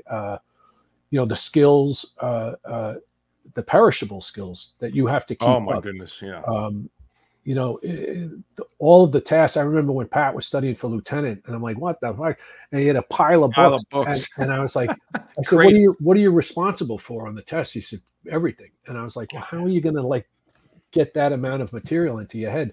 And then there's captains and, all these tests. So you got to respect, people want somebody knowledgeable, and, you dial 911 in this country, somebody's coming. You don't want him to be a schnook. You want him to know what he's doing. Yeah. How does Hollywood, I mean, I'm sure most of the people know that you're a fireman, right? How does that play out with them? How do they react to that? Do they say anything, or is it? Yeah, that's a hard question. And some just yes and no. You know what I mean? If they know, they know. If they want to ask something, they can ask. There was a couple of mornings on different jobs where I went to work the night before, let's say, and didn't get any sleep. So like the answer, the answer to the question is somebody ain't getting their money's worth out of me the next day. On Rescue Me a couple of times, it's like, you got a fireplace at home? You smell like shit. And it was inevitable. My wife, something big would be coming up. I'd be leaving for Ireland. And we'd always get banged out that night. Yeah. And I remember once I came home from Africa. I was there for months, and I didn't sleep. I'm going to get turned around. I haven't been asleep in 48 hours. Boom. That's when you're going to go. So, but here it's very, it's modest. It's straightforward. You're just doing for your community. We have very good, dedicated members in the Ocean Beach Fire Department, and everybody I think tries their best. You're coming to a place where you're supposed to be vacationing, and yet you're giving your time and your energy to doing this, and so that's impressive to me. How are you guys doing with getting new members? Like, you got a lot of young guys coming in. Yeah, it's tight, right? It's funny because we have one particular young man I'm thinking about, and this guy is just a home run. Like I would send him to a truck company on your job tomorrow. He's just one of those. It's like he's a 1940s throwback. He just gets it, and he doesn't really talk too much. Do you know what I mean? Beautiful, so, perfect. I mean, he just keep your mouth shut and get to work. I stepped aside as captain just to leave a spot, and he got voted up, and so he's a great young guy. But the numbers are bad, and then it's not like you got to spoon feed them to keep them, but you should talk nice to them. It's like it's a whole new, you guys know, it's a whole new world, and I've decided I have adjectives. I don't have pronouns. I have adjectives. Smart, funny as fuck, and good looking. That's a common denominator across the country, though, that they're not getting the people. No, they're not getting the people. No. I think a lot of it too is the fire training. A lot of it is, Johnny doesn't want to go to college. He wants to stay in his town. He's going to be a mechanic. He's going to make a good living. But now he's going to go to Firefighter 1. You know what I mean? It's a lot of classroom. So he wasn't counting on that, And yeah, right. I think they lose a lot of guys. I think you should be trained for what your district holds, you know what I mean? And then some, obviously. But and then OSHA, FEMA, homeless, and everybody's piling on. If you break your fingernail, they're going to send you for 9 hours on how not to break your fingernail. Gentler kind of fire service. What's that? Yeah, absolutely. Gentler kind of fire service. How does the gentler kind of fire service? Yes, kind of gentler. How did you adapt to the firehouse kitchen table when you first went to the fire department? Like, because and that you have to realize that doesn't translate to everyday people, right? So you have to leave that in the firehouse, like with your other job. Because my wife tells me all the time, "You're not in the firehouse. It's not funny here," So I'm sure you have to leave that in the firehouse. You can't bring that to the Hollywood scene, right? Because they won't get it. Bro, I'm a volley. I can bring it anywhere I want. I can bitch and moan like you can't believe. With me, it's a funny thing because when I started, we go on like benign, down power lines, odor of gas, this, that, the other. And the homeowner would be looking at us coming in and be like, "Wait a minute, that's the guy from Special Thing," So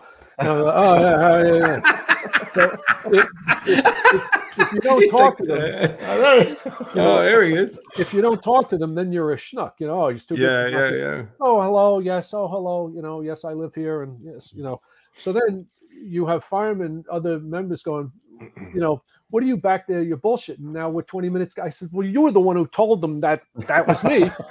So now we have a thing. It's a kind of a go-to. It's like, hey, isn't that the guy from? It's like, no. He looks like him. Looks like him. Wrap it up. Wrap it up. That's my brother. So I'm a good wrap it upper. Yeah. God, let's look at some of those fire photos. This guy goes to some fire out there, bro. All right, we got this. This is a good one here. Is that it? Give us a little description on this one, Bob. I'm pretty sure that was a nor'easter. There was 68-mile-an-hour winds. We were called in as that was in our district. That was the east end in a town called Ocean Bay Park. It was a particularly bad fire because of we all had embers fall on our heads, but very rarely do I get them smacking me at 50 miles an hour. So I was downwind of that one. We held the exposure. We had shitty water because everybody north and upwind of the fire was killing it, and I was asking for some of those elements to shut down that would inform our pressure. They were thieving water. All right. Give us another one, guys. There's a couple. Yeah, that's the one that Montauk gave you the heads up on, right? I was going to say, right? Binoculars. Yeah, that's one structure. The exposure is starting to go.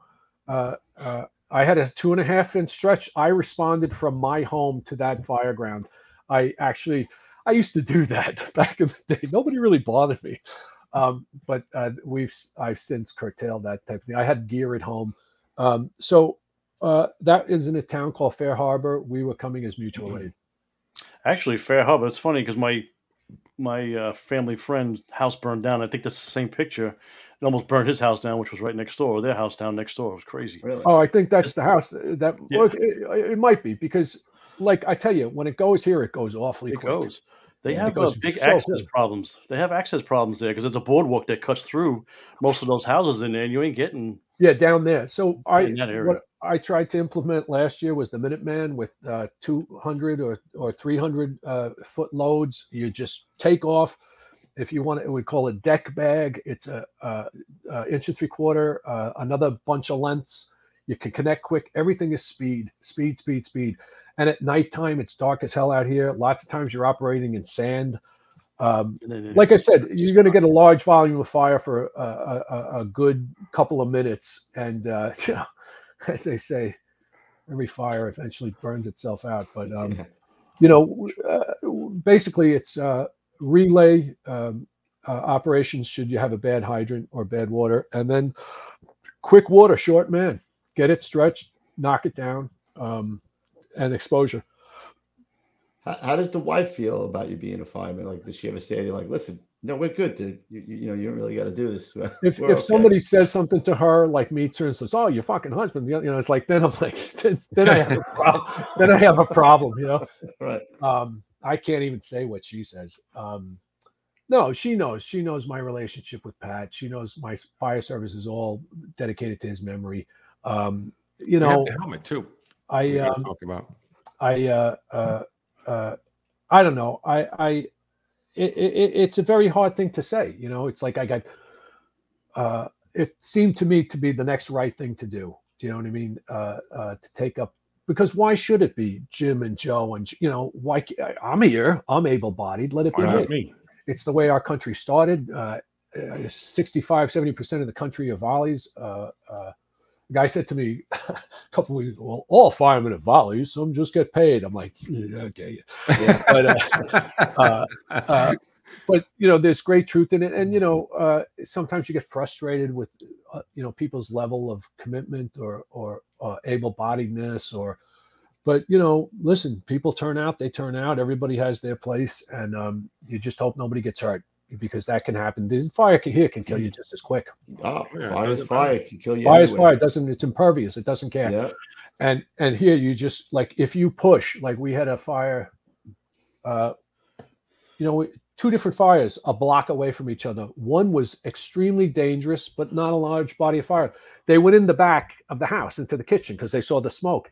I go in, the camera's working. There's a charge line ready. Everything in the kitchen is melted. The stove, the microwave, it's hot. And I go, there's no fire here. Get the fuck. So we rededicate the line out the front door, take the front door. The fire's underneath the stairway. It's been burning for hours, apparently. The wainscot in this house was so thick that it was holding it. Yeah, it was holding it. So it was burning up 3 stories. We knocked the fire down at the bottom of the stairs, and then we have good stairs. We work our way up the 3 stories, and then we're pulling ceilings as we go. So that was a dangerous fire. And then there was another fire. It was a large volume of fire, but we're outside. It's an exterior operation. It's like just nobody get hurt, nobody trip, nobody fall, nobody, because you're not going into this thing. There's nobody in the house. Surround and drown. Right. Yeah, absolutely. And you know what? That's all I. Yeah. When there's, I'll tell you, no wife has it. That's it. First thing about Patty Brown, the first fire I ever pushed, I was a couple of months. 2 things. I was a couple of months out of the school, the training academy, and we get a call, and it's really, it's a residential structure, a single family, and but it's blowing out a couple of windows, and here's Billy Goldfeder, who comes out here to vacation, and he's like this, and I'm telling you, and I said, "Hey, Chief, how you doing?" And he goes, and he was going to give us a seminar the next day. And he goes, "How you doing?" And I'm flaking out the first line, and I said to him, "A little performance pressure, don't you?" Under pressure, there's a little more pressure. He goes, "I'll get the fuck out of here if you." I said, "No, you're good." So then I'm thinking we have to do a good job. Backup. And, but it's really banking down. It's very hot now. I'm like 20 seconds later, I think maybe I won't push this. This is my first push. And I remember masking up, and I remember thinking, I didn't sign on for this. And then I remember Patty Brown's voice came into me, goes, "This is exactly what you fucking signed on for." Yeah. And I thought, oh shit. So now down we go. We operate for maybe 3-4 minutes, knock it down. It's all good. And so yeah, Goldfeder was there at my first fire. And then the next day he gives the seminar. He goes, "Very aggressive attack." But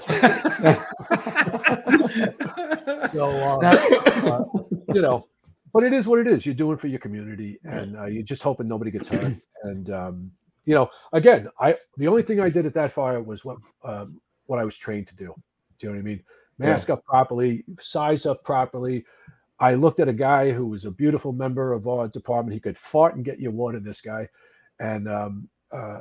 And so we were ready to go.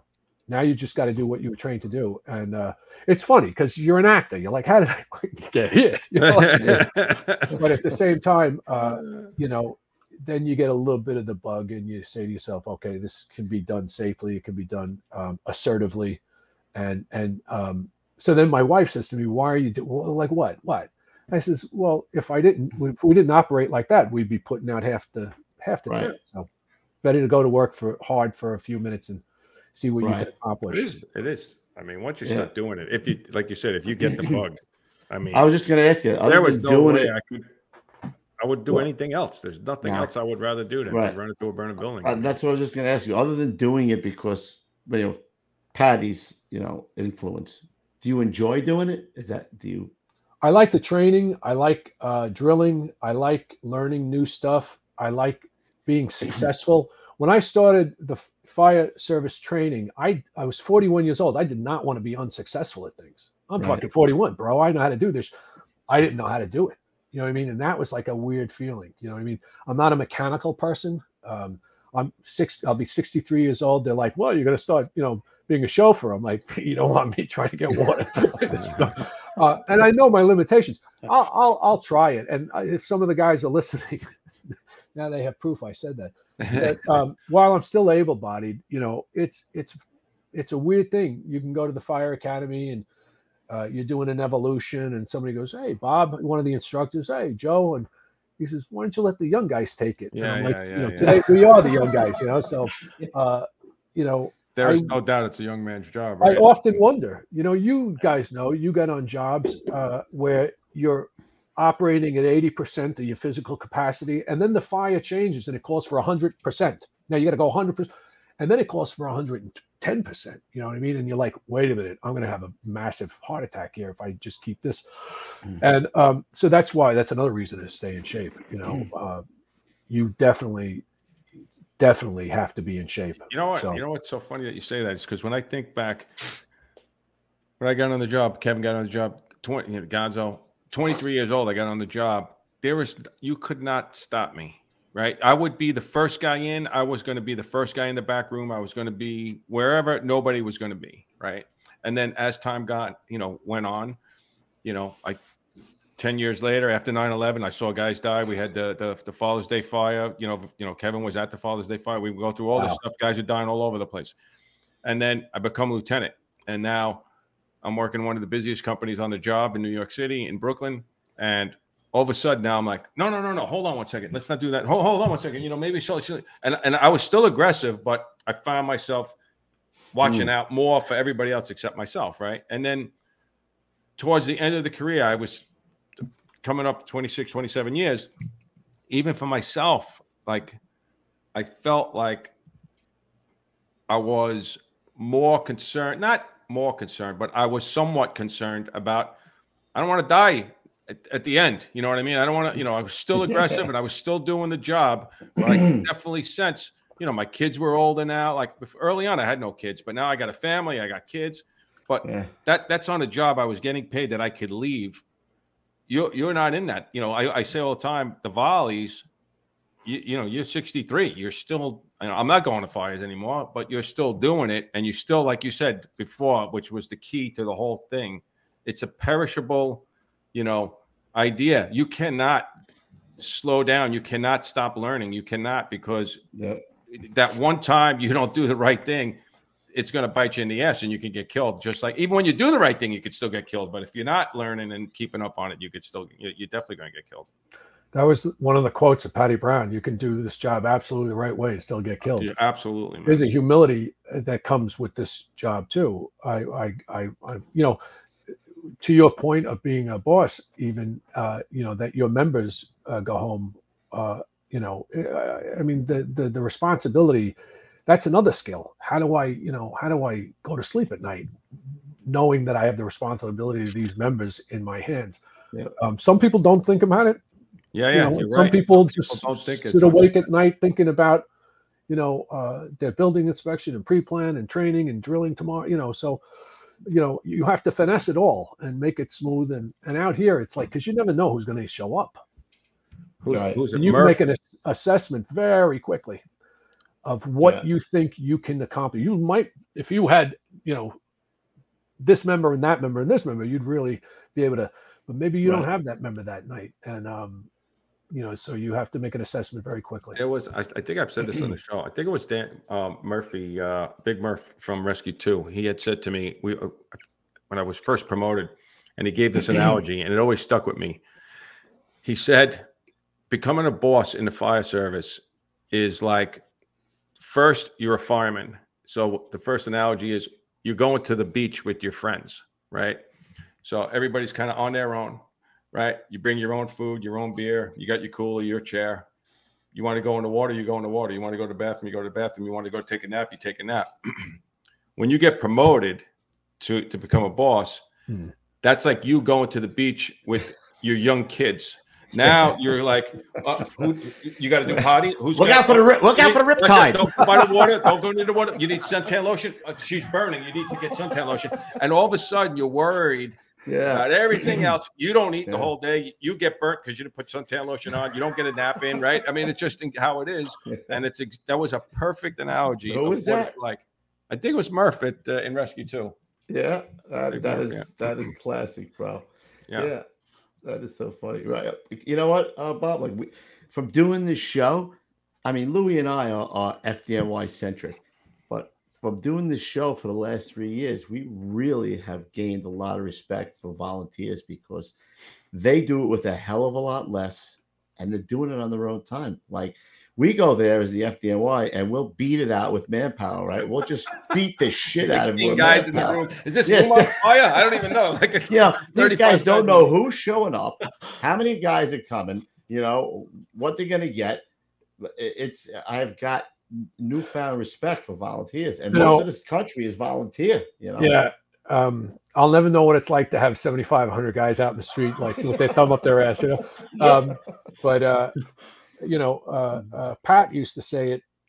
Pat Brown, when he lived out here, and he says, "Well, I'll tell you one thing about this place." He says, "If this place gets going, FDNY ain't coming." So yeah, I mean, it is. Listen, I watched Bayshore Fire Department the other day operate at a turnover, and I'm telling you, I mean, bang, bang, boom. It all depends on the leadership and the commitment, and a lot of times it's absolutely extraordinary to have somebody from your job who's in your volunteer department. I know there's a lot of members from your job who are, and you exponentially get just such great instruction. We had a member from your job who was a chief of ours at one time. So you just, you want to conduct yourself as professionally as possible and get the job done, because again, you can't say, well, Jimmy's the florist in real life. He didn't really know how to take a door, you can't expect him to take a door, And it's like, are you fucking kidding me? I called 911. I didn't want flowers. I wanted the fucking door taken. So anyway, I never thought about that. Like that. Well, the chief works at Blockbuster full time, and now he's the chief. What movie? That was like Saving Private Ryan, right? He was a teacher or something. He was the captain of the crew. Yeah, right? he was a teacher. I'm a school teacher. Oh my god, I never thought about that. Yeah. Well, I always say if a dopey actor can do it, Hey, the guy with the nozzle, he was in. Yeah, he was in Tombstone. He took a shot to the head. Isn't that RoboCop? Yeah. And I'm Flash Gordon. Put the fire out. Yeah. So it is what it is. But I've always been actually very grateful that I got to see this part of life and have this service. A lot of people, they want to help and they want to do something. Nobody knows what to do. Do you know what I mean? And everybody talks a pretty good game and they have very good intentions, but to have come to that point in my life and be able-bodied and be able to do it was really an honor, and I was very happy, and it never lost on me. Do you know what I mean? It was a wonderful saying I just saw recently. It says, the fire service is one of the last honorable bastions in this country. One of us represents all of us. Act accordingly. And I subscribe to that very much. Act accordingly. Do you know what I mean? And just getting to know, like, again, baseball players, football, they don't fucking nobody. Oh, you're an actor. Oh yeah, you've been, But meeting guys from your job, it's just very strange. It's a different, like a different context. You shake a guy's hand who went to work in the 1960s and 70s. Oh my god. It's like, holy shit. It's like this guy isn't at the gym and eating granola. He fucking went to work. You know what I mean? He smoking cigarettes on a 5th floor. Absolutely. Crush you like a bug. So that's fascinating to me. That type of that's why we do this show, because we get to talk to these guys. I've seen. We're like little kids on this thing, listening to these guys. I can't even. That's why I'm sitting there to my wife tonight. I'm like, my stomach hurts, and she's like, "What's the matter?" I'm like, "These guys want to talk to me. I might owe one of them money. I don't know. Why do they want to talk to me?" Send Sally and Johnny to help him find his checkbook, boss. You know what I mean? But no, I take it. I take it seriously. The fire service. I try not to take myself very seriously, but I take it seriously. I do. And I would leave that for the other members to say about me and my service. I hope I take it seriously, and have been good to the new members and always try to train them up as well as possible, and give them every edge, because pretty soon, a lot of us age out, and it's a really hard thing. I don't even know how guys from your job, when they say things like they taught me everything except how to retire, you know what I mean? I can understand the gap, people in the military say it, but he might have 1 tour or 2 tours, not even come into the life and death situations that you guys have. So it's really just, again, like with the military and the fire service, you guys have had careers 20, 30, 39, 41 years. You don't find, you might find. Chief Haid. Chief Haid. My brother just retired with 45 years. 45. And he doesn't the most I've ever heard. Yeah. Where did he retire out of? He was a deputy chief in the 14th Division. Yeah. Wow. And he has the same act accordingly. That's one of his biggest. Act like a professional. He says all the time. Just be a professional. Drives me nuts. Yeah. You know, guy opened up, guy, you know, not paying attention. You know, it's like a dog. You know, it's like you look at that, where your box is, where your address is. You just never take your eyes off of it. But Burke, it's just an automatic firearm. It doesn't matter, because someday it won't be, and you'll need that focus. So there's just these little things in the culture that are, I think, getting lost, because if you start talking culture with people, they don't want to hear that part of it. But that's the glue, I think, there's no doubt about that. Yeah, holds it together. And you know, I'm not a buff per se. I wouldn't say I'm a buff, but I'm fascinated by it, and I'm very interested in it. You know, you see guys like Stockton or Gary or Baltimore going to work. There's this. I'm always pointing this out. There's these guys, you know, Detroit. This one account on, and these guys are like, I'll tell you, they're one pace in Detroit. Ho hum, yeah, they're just ho hum. And I'll be there. They're getting the job done. Nobody's running around like scream. You know, Bob, I saw a video. We've had a few Detroit guys on that were absolutely incredible in their 70s. Right, talk about incredible. There was a video of a guy, and I've said this on the show, where I think it's taken from across the street, like from the roof, looking down, and it's a brick building. There's fire out every window. There's no buildings on the side of it. It's got to be 80 feet deep. The whole first floor. There's fire out, 10 windows on both sides. The guy, exactly what you said, he takes the line off. He gets up to the front door. There's like a plywood there. He's by himself. Wow. He's by himself. The guy's coming around pumping, you know. Here comes the water. He pries off the plywood. You see him, you know, just test it. Gets down, puts his mask on. Like you said, a ho-hum thing. All of a sudden, you see the first two windows, white smoke coming out. Fire coming out there, white smoke coming out. The guy goes through 80 feet. He goes all the way to the back. Like, is he by himself? He was by himself. I mean, another company shows up. You know, a couple guys get off and they get up on the line probably. But I mean, to start out by yourself, like you said, but that's a guy who's been doing that consistently. It speaks to the volume of work they're getting to do. Oh yeah, no doubt, I mean, no doubt. That's the other thing that freaks me out sometimes, you know, when you say things like, you know, I'm not even going to say it, but when you don't go to work a lot, you know, that can freak you out too. Yeah, it freaks me out. It freaks me out because I'm always like in my head. Well, that's why you need the old guys to talk about stuff, and you have to drill about stuff. And, you know, listen, that's like that in the FDNY too. You know, you're not going to fires every day either. So I love the concept, and I use it in my life, the little things. Do you know what I mean? Like, you know, your gear, your personal gear. And I try to explain, you know, you have to have your shit together because it's 10 seconds here and 15 seconds there and 20 seconds. You're going to need that 45 seconds later. You know what I mean? Yeah, it could be, no doubt. You know, lifesaver. Absolutely.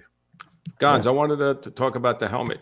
If whenever you're ready. Thing, I don't want to. I'll make sure we talk about that. Throw it up there, Gonzopotamus. It's coming, brother. There it is.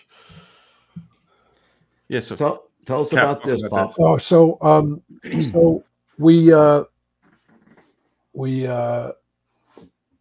we found Pat Brown, and we, as per Pat's wishes, he wanted to be cremated. He wanted his ashes spread in Central Park. And, you know, the 3 truck guys, they took it a little farther. We went into Central Park one night, 2:00 in the morning, and we planted like a 28-foot maple tree. And we had a headstone, like a stone. It said, you know, to Captain Patrick Brown and this and that and everything. And so anyway, the parks, you know, the precinct called us next day, said, you got to get all this shit out of here. You can't plant trees in the middle of the night. I think, but I'll tell you, there was Dateline NBC with us, and the poor night manager comes around and he sees 20 guys and he goes, "Can I help you?" Can't go. I still feel like I'm going to get somebody in trouble. But they said, "Oh, you didn't get the memo? Yeah, we got permission to plant the tree here." And he goes, you know, it's like 2:00 in the morning, and oh no, it's fine. And don't worry about it. So anyway, he says to the Dateline NBC guys, well, "Let me see the camera. I'd like to say congratulations and I love you, fireman." So we got him. But anyway, the precinct called the next day and we had to get it out of there. So we went to this bar that Three Truck used to go to, Finity's on 13th Street, 3rd Avenue, and Mike, Pat's brother, reaches into his bag and he gives me Pat's helmet, and I'm like, what the? What do you? He goes, oh, you helped with the family, blah blah blah, and I was like, I'm not taking this. Oh, yes, you are, and it's like 6 o'clock in the morning. I'm like, okay, Mike, I'll take it. So anyway, I brought it back to Three Truck and we put it up on the wall. And then like 2 weeks later, I get a box. It's the helmet again. I sent it back. They sent it back to me. I says, I'm not taking it. I don't. It's not no place in my house. But ultimately, it was in my house for months until the 9/11 museum called, and they said, we understand you have Pat Brown's helmet. I said yes. So they said, we'd like to display it with the Three Truck rig. And I said, let me get back to you. So I called. I suppose Mike Moran was the senior man. And I said, listen, they want this helmet next to the Three Truck rig, but I don't want to give it because I don't want to take thunder away from anybody else. He goes, oh, no, there's going to be this. I said, are you sure? He says, yeah. So I go downtown and there was like 100 pages, on loan in perpetuity to the, I says, take it. I don't have to sign anything. So they put it on display there. I think it says something like from Robert Burke and family and from the Brown family. And that's how I was very happy because that's where it should be. Yeah, no doubt. Happy that it found its way there. That's awesome. But Gans, before we move any further, let's do all the photos of the big celebrities that have come down to, and we'll talk about the foundation. Yeah. Okay, ready? Here we go. You good? You right? Yeah, we'll start off with the good one. Oh, she's not hard on the eyes. She used to be my girlfriend on television. That's right. You were the IG guy, right? You guys had a I was the internal affairs guy, and a bunch of years ago, she said to me when she grabbed me by the face, and she's like, "Look at this face," and I said, "What are you doing?" And she goes, "You're going to be my love interest." And I go, "I'm the most hated character on the show. How is that going to work?" and she goes, "No, it'll work. It'll work." And so they. I think Ice-T said something like that's going to be a slow boat to turn around. But anyway, that's a great line. Oh yeah, that's a freaking great line. So anyway, yeah, they Ed Tucker, the internal affairs guy, and Olivia Benson. So we became boyfriend and girlfriend on the show. I can't say enough for this woman. I mean, she is she's the force of nature, Mariska Hargitay. And so they our mother and father were Mickey Hargitay and James Mansfield. Yeah. Right.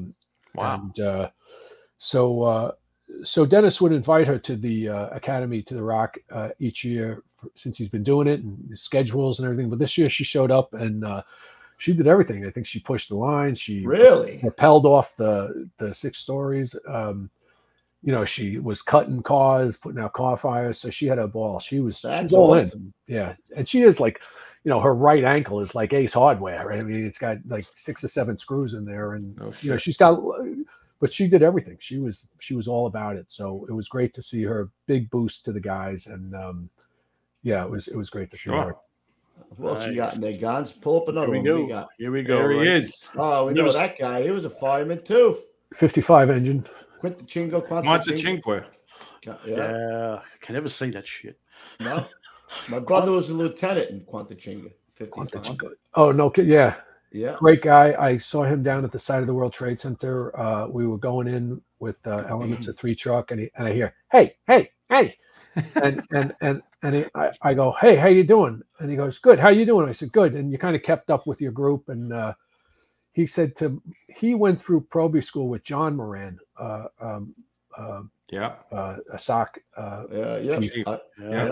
So Mike Moran comes to me, he goes, Buscemi wants to know if you're a fucking actor who became a fireman or a fireman who became an actor. Right? So I wasn't a volley then at all. I was just went down with Three Truck. But he's a great guy. That guy. You're in touch with him still, or what? No, I see him here at the thing at the thing. He's very involved with Friends of Firefighters, I believe. Yeah, we talked. Nancy. Trying to get on the show for crying out loud. Hey, how did I get on here anyway? To tell you the truth. How did you get on? Yeah. When I was in Indianapolis, your chief gave. Well, he wouldn't give me your number. He said he was from Fire Island. I said, so is John. So Robert Burke. He goes, yeah. He goes, I can't give him I can't give you his number. Yeah, but I can give him your number, and he gave me your but number. he gave Jeremy the number right before you. Then I guess. Yeah, swinging and miss. He struck him out. Oh, Wolfie's on his game tonight, bro. Coops, get out of there, Coops. Get out of there. Poor bastard. Ow, my ass still hurts, bro. Ouch. Then we got this guy. And then we got this guy. How was that guy? Jeff Bezos, his brother Mark, was actually honored by the FDNY Foundation. These guys you have no idea how generous they are to FDNY and the FDNY Foundation. Mark is a captain in Scarsdale. Say what you want. The guy gets out of bed in the middle of the night for strangers as a volley. Jeff came. Dude's in fantastic shape. Nothing seemed to bother him. Pushed lines. Brought bundles up, coupled them, went to work. Quiet. Any hot babes with him? Did he bring any hot babes? He just got engaged, they were saying, right? Yeah, I think somebody mentioned that's that. what Mike was saying. Oh, Yeah. Mike said that, right? Good. Yeah, so Good. listen, More for me and you. great guy. Yeah, what an idiot. What an idiot. Good. More for me and you. You want some meatloaf? The meatloaf. Fuck. You got that one, huh, bro? Good for you. Yeah, guys. I don't think I have that one. Do I have that one? The meatloaf. We want it now. Ma, the meatloaf. Never know what she's doing back there. My face hurts. All right, you got another one, Gonzo? I got one more. I got this last guy right here. Who's that guy? Roger Goodell, commissioner of the NFL, another guy, all about it, suited up, geared up, pushed lines, did every task that was presented to him. I think this was last year, 2022. He said he was a real deal too, right? He was no real bullshit, deal, no nice. bullshit, quiet, Yeah. made no fuss. Yeah. And here's the thing, showed up. You know what I mean? And it's like, oh, you're going to be firefighting. He has no idea what he's going to be doing. And then all of a sudden, somebody throws up. He's hanging off a rope. Yeah, right. You're like, You don't "Oh, have to sure." do that. Like you said before, he doesn't have to do that. He didn't right? have to do it. And I'm sure, he was very generous in other respects. I think they have to pay X amount of money to even, well, maybe some are invited, but there are other corporations that pay, I don't even know which corporations. Ford, I know, sends a contingent of people. Other corporations send executives. They pay money that these executives come and join in the day. And when does that It's happen? great. When does It happens every year, May 5th, or the first Friday of May. Oh, so you just who'd you have there just recently? Well, we had Mariska Hargitay, we had Chris okay. Maloney, Steve Buscemi, Billy Crudup, Rachel Ray makes the breakfast, makes the lunch, makes the Come dinner. on, yeah. Oh, forget about it. I have She videotape makes of her, going off the roof. You know what I mean? Being lowered down. And it was one of my guys from my department. I bring a couple of my members with me. And I said, whatever you do, fucking don't drop her. Please, Jesus Christ. So anyway, she was great. And John Slattery, Juliana Margulies, Michael J. Fox. Michael J. Fox, really? Michael J. Fox, yeah. Adam Ferrara, Lenny Clark, John Skirty. Wow, a lot of people. A lot of Some heavy hitters. Dennis Leary's crew show up to support. Right. And a lot of times I think they get a little intimidated. They don't want to show, it's like, well, can't I just write a check and get a drink and some hors d'oeuvres? Not today. Today you were today. getting in the you're doing And it's guys, great. It's the fantastic. guys talk about it all the time. Like our guys, Right. I've heard a lot about that. Yeah, and I get to see guys on your job that I've known over the years, and it's always nice to catch up with people. And who else? Throw some names out there. Who you got? well, there was a great friend of mine. I'll tell you a story. Dennis Leary calls me once. He's across the street from my house on the Upper West Side, and he goes, I'm having dinner with some firemen. Come over. I come over. There's some guy looking at me the whole dinner. He looks like a pirate. I'm like, and he goes to me, you go by Bobby? I said, yeah. He goes, you got a twin brother, Billy? I said, yeah. He goes, your parents are from, what are you writing a fucking book? and he goes, it's me, Eddie. And I go, Eddie? He goes, Eddie Meehan.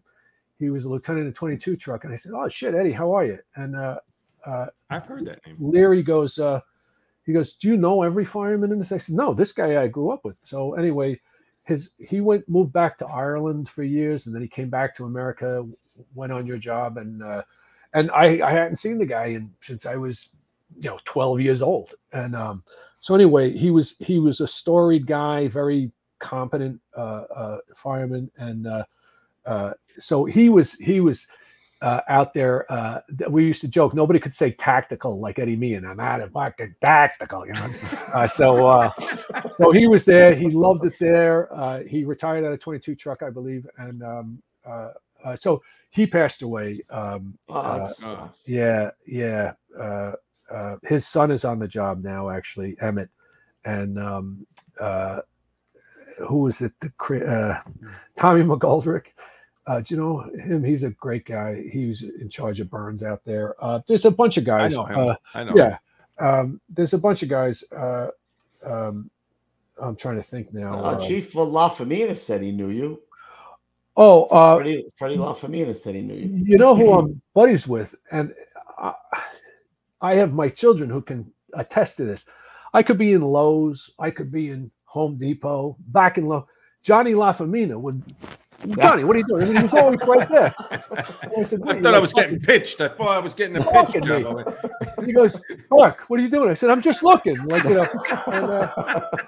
Johnny and I, we would always laugh. We'd always see each other. He's one of those guys you see all the time. He moved to Myrtle Beach, but he was just a great guy. I was at a seminar once, and some captain was talking about being at Rescue 3 and who was his mentor. The guy who was always buttoned up, the guy who was always turtled up, the guy who was always right there, right ready to go to work, right, just 110%. John LaFamina, and I remember calling John. I says, "Why? You're becoming more famous than me, Mr. LaFamina." So anyway, he a great guy. That's pretty fun. Yeah, so different guys, and then I see different guys with Chief DiBernardo's foundation. Kevin Yost was the one. Never heard of him. Never heard of him? Oh, do you know him? Oh, we know Kevin. We know, yeah. And he was the one who said perishable skills. That I remember when he used that expression. Don't give him any credit. Don't give. No, I love Yost. A lot of these guys, you guys put up the thing that I was going to be on tonight. My phone blew up. Oh, hey, bro, you're going to be right. Blah, blah, blah. I hope you're all having a fucking good laugh. You're going to be on with those assholes tonight. Did Jeremy text you? Oh, damn! You son of a bitch! You dick! Come on. Nah, I'm good. Come on. I say no. I got nothing. Yeah, nothing dude. bad All to say two about guys anybody. watching. Say hello to my little friend. Both guys who were watching the show texted you. You're an ass. I can't stop. I gotta say one thing, Bob. For a guy who's a Hollywood actor, you sound more like a fireman than you do a Hollywood actor. Nah, well, I can drop in and drop out. Do you know what I mean? That's not. No, that's not phony, bro. That's not acting. The way just your knowledge of the fire service and how you talk, you sound like a fireman. Well, it all depends on how you want to play the game. That's all. Do you know what I mean? Yeah. I'm smart enough. My job is to hold a mirror up. Do you know what I mean? When you're standing around playing the head of the 1st Marine Division, who actually lived and is revered by Marines, and I'm pissing my pants. I'm like, what am I going to do here? So it's when like I said, my first job that I ever pushed. I'm like, this is the real thing, and it depends on what you want to bring to it. And I've been awfully lucky by virtue of the guys who have trained me and continue to train me, and the members I work with. The people in the whole fire service, it's very honorable. In this day and age, everybody's at each other's throats, and if these tones go, I don't ask gender, race. You never. Bingo. Thank you. You know what I mean? It's like that. It's a very pure endeavor to be a part of in this day and age because everybody's whacking each other, and so I feel very grateful and privileged to be a part of that and to have had that experience. In a million years, I can tell you, gentlemen, that I would never, in a million years, thought I would ever be doing this. I just never occurred to me. Never occurred to me. And by virtue of Patty, this was his so picture. Yeah, it was. Yeah, and And you know, when you're looking at that guy, looking back at you, you know what I mean? No doubt, man. Everything is in his. You know, his brother used to say he would have gotten an awful kick out of you, like talking fire service. And I remember he'd be saying something like, "Oh, good job," and I'm like, "What job?" He goes, "Oh, the job we had in Harlem." And I was like, "Good job." I said, "I'm watching the news. 10 families lost their houses. How is that a good job?" I didn't make any connection to the speak, to anything. He goes, "Well, we put the fire out and nobody got hurt." And I'm like, "Oh, okay." But you know, but there were certain things that he did say about Vietnam, about his training, about his experience there, about you know, having to go to work with the fire patrol before he became, you know, about that. Yeah, and so, you know, and then, okay, the politics on the job. Do you know what I mean? And you know, I'd listen to him and I'd say, "Your job sounds worse than the fucking mafia." I swear to God, everybody's like got like the night of the long knives, you know, and Nicky the Clam. I mean, Louis the Lip. Well, not just the names, but just the way different people. Oh, this guy hates me. This guy really hates me. This guy really hates me. It's like, you know. But he was very dedicated to the job. I you know, and he was a guy I believe who really took the job very seriously. Lost people, lost friends, and just was sick and tired of that. If he thought it didn't have to happen, if guys operated, you know, assertively but safely, you know their job, decent people, you know, he was a wonderful mentor to have in my memory. Do you know what I mean? Because he informs my fire service now, just in terms of the way. Hell yeah. Yeah. You know, you're told, you're shown, you're taught how it's supposed to be done. Hey, I got an idea. Why don't you do it that way? Because, you know, just the little things that sometimes that piss you off. And again, you're a volley, you're a seasonal, you're understaffed, you know, you're not doing, you know, there's a lot big to operation. Believe me. Yeah. Going on 17 automatic alarms in a row, or EMS, or all of the bullshit that comes with that.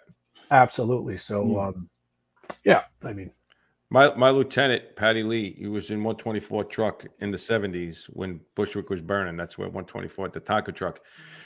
He's in the chat. He said, "You see how good the show is when you have an Irishman on." Sneaky Irish. It's my birthright. It's my birthright. I heard a story about Patty Brown, that he was close with John Drennan, the guy who, and that I don't know if this is true or not, but what I had heard was that after he was in the hospital for so long, that Patty had said to him, "You could go, brother. Like, you could go. Like, it's okay." It was actually on Dateline, and they actually have him telling right. this. Pat, in his own words, said that. Yeah. Right. And that to me is like, dude, that gets me every time, bro. Because like, he said he was they were going to take care of take the care family. of his kids. Right. Take care of your kids. It's okay to go. Kids man. will be okay. It's okay. To go. It was a weird thing because Pat wasn't in that house. He was up at 69 Engine at the time, and there was something that happened. Whereas Pat was a bachelor, didn't have a family, he could be assigned to Vina Drennan, you know, and accompany her to the burn unit and expedite things because people kind of knew who Pat was. Let's say. I believe he was a captain at the time, so he could expedite things for the family through the department. I think there was some consternation about him not having been, what was it, 4 truck? I can't remember. John Drennan. It was 5 truck. 5 truck, rather. I'm sorry. But that kind of went by the way. And so, yeah, he did very well by the Drennan family. And, you know, Vina would tell you to this day, I believe, that he was a complete gentleman and expedited anything and really cared for John. And again, he didn't have to go home to a wife or kids or anything. He could be there a lot. And so, yeah, that's the other part of your duty on your job that, you know, pushing a line is a lot easier sometimes than being by a man's bedside. 40 days. It's like biblical that he would survive. I listened to your podcast to a fireman who was at that fire, Watt Street, and Hank Millett. You know, yeah.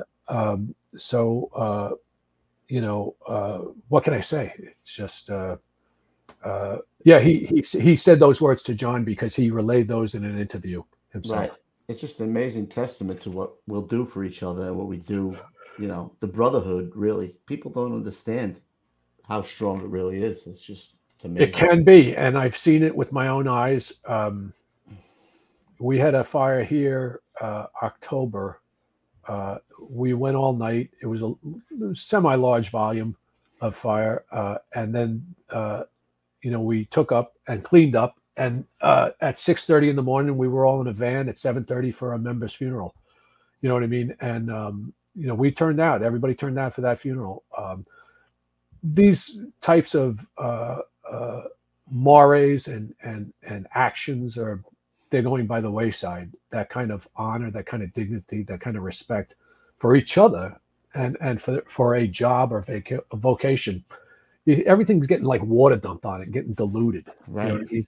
And so to be a part of service like that in this day and age is, it's a privilege.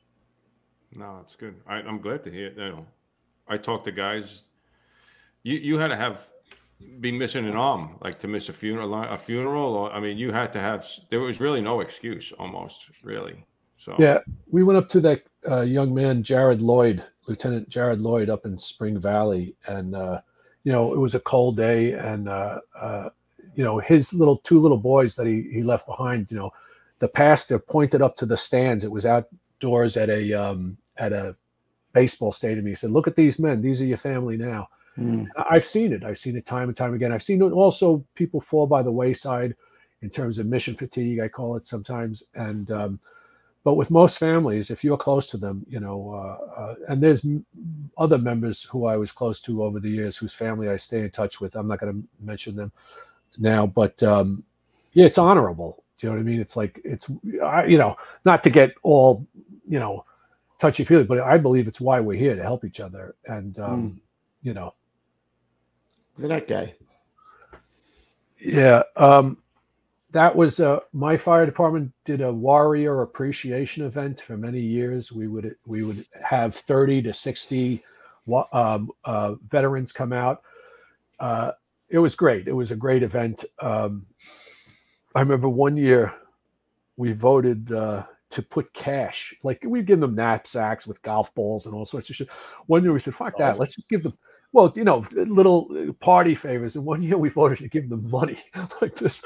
So we put the money in the knapsack, and guys like, "Yeah." I said, No, don't lose the knapsack like this. So they look in and they're like, "Okay, Holy shit!" So it was a wonderful event, and it was very well attended. The community here, 2 lieutenants who were friends of mine from your job came out one year. And they were very impressed, and we still do it on a very modified. Like this summer, I had 12 veterans' families come out just for the day for lunch. We buy them lunch. We go to the beach. We buy their kids, gifts and toys and ice cream, just to show that we're still plugged in with the veteran community. Even though, again, people are like, "Oh, I'm not going to give as much," but this department still turns out for veterans. You said no about this guy. I said no, I like this guy. You said no. No, stop. I thought you said you was okay. When you saw that he was on NFR, you're like, "We got to get rid of this guy. I can't have him." What are you talking about? Me?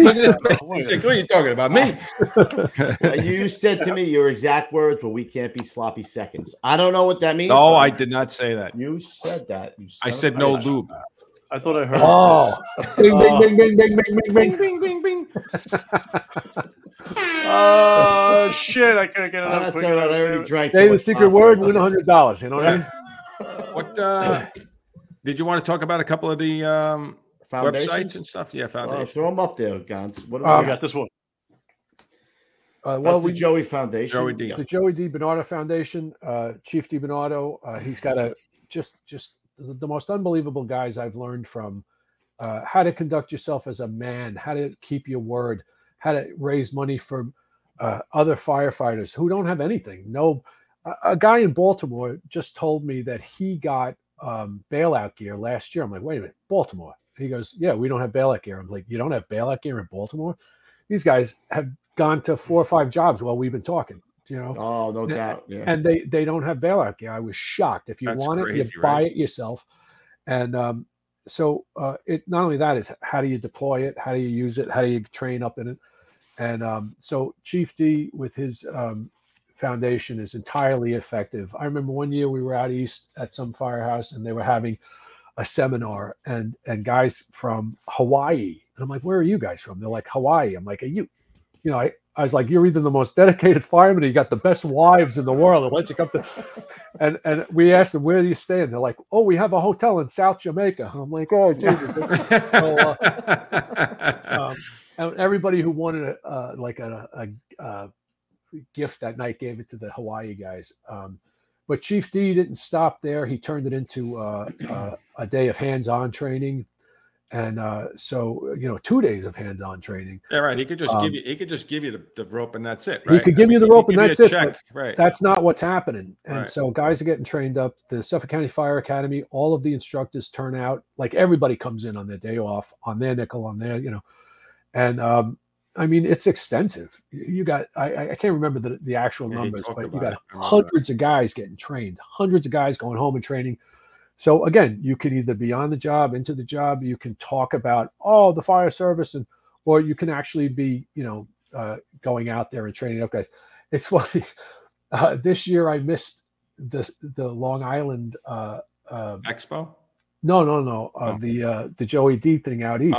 Right. After 3 years, I called Chief and I says, "Listen, I can't come." He goes, "What's wrong?" And I said, "I got fucking COVID." He goes, "Oh yeah." And I go, "Yeah." He goes, "How bad are you?" It's like, Chief, I don't want to get anybody sick, I was at a convention and my wife goes, "How was the convention?" It was one of these actor conventions I never went to in my life. And she said, "How was it?" I said, "If I don't get COVID from this thing, I'm never getting it." Well, I got it, So I couldn't go to the Chief D thing. And then they had another seminar down in Texas. Yeah, guys want to learn, especially from you guys. You guys are the New York Yankees teaching baseball. It's and to a man, I've really never met an instructor, not one, who wasn't an absolute gentleman. Do you know what I mean? Absolute professional, quiet professional, and each in their own expertise. And that's admirable. To me. So yeah, the Joe DiBernardo Foundation and Dennis Leary, kind of got them going. Leary Firefighter.org. So Leary has bought boats for New Orleans. We went down there. We did, I don't even know how many trips. We brought the New York City District Council of Carpenters, the Carpenters Union. We said, we'll fly you down, we'll fly you home, we'll put you up, we'll give you one meal. You come down and you restore these firehouses after Katrina. Well, not only did they restore the firehouses, but they were running, wire, they were sweating pipe, they were doing everything.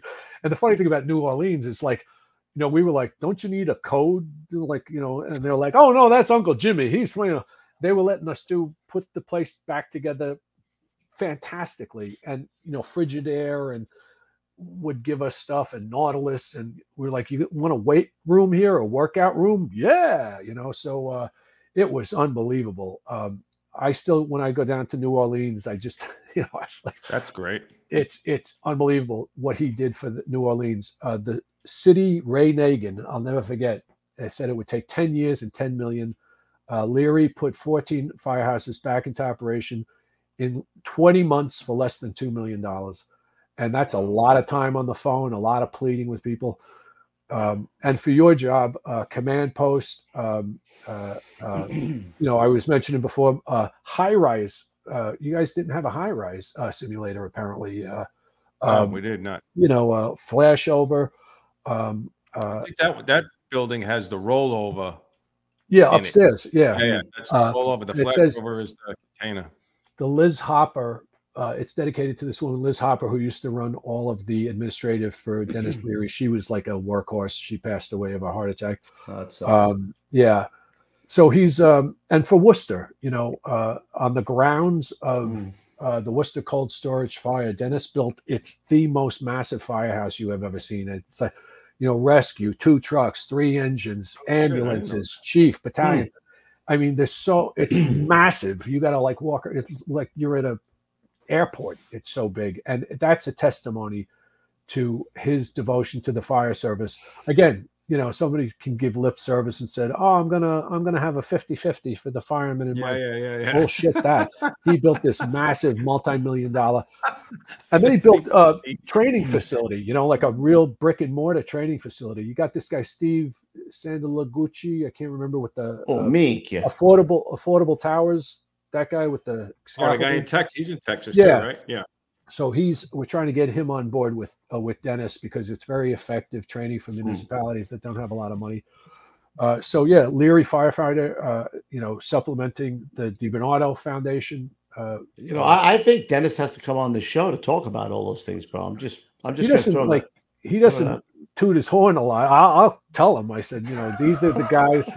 Tell him we treated you well. Come on the show and toot your horn all you want, bro. Toot, toot, toot. You know what I'm saying? Your horn for you. Well, I'll toot your horn.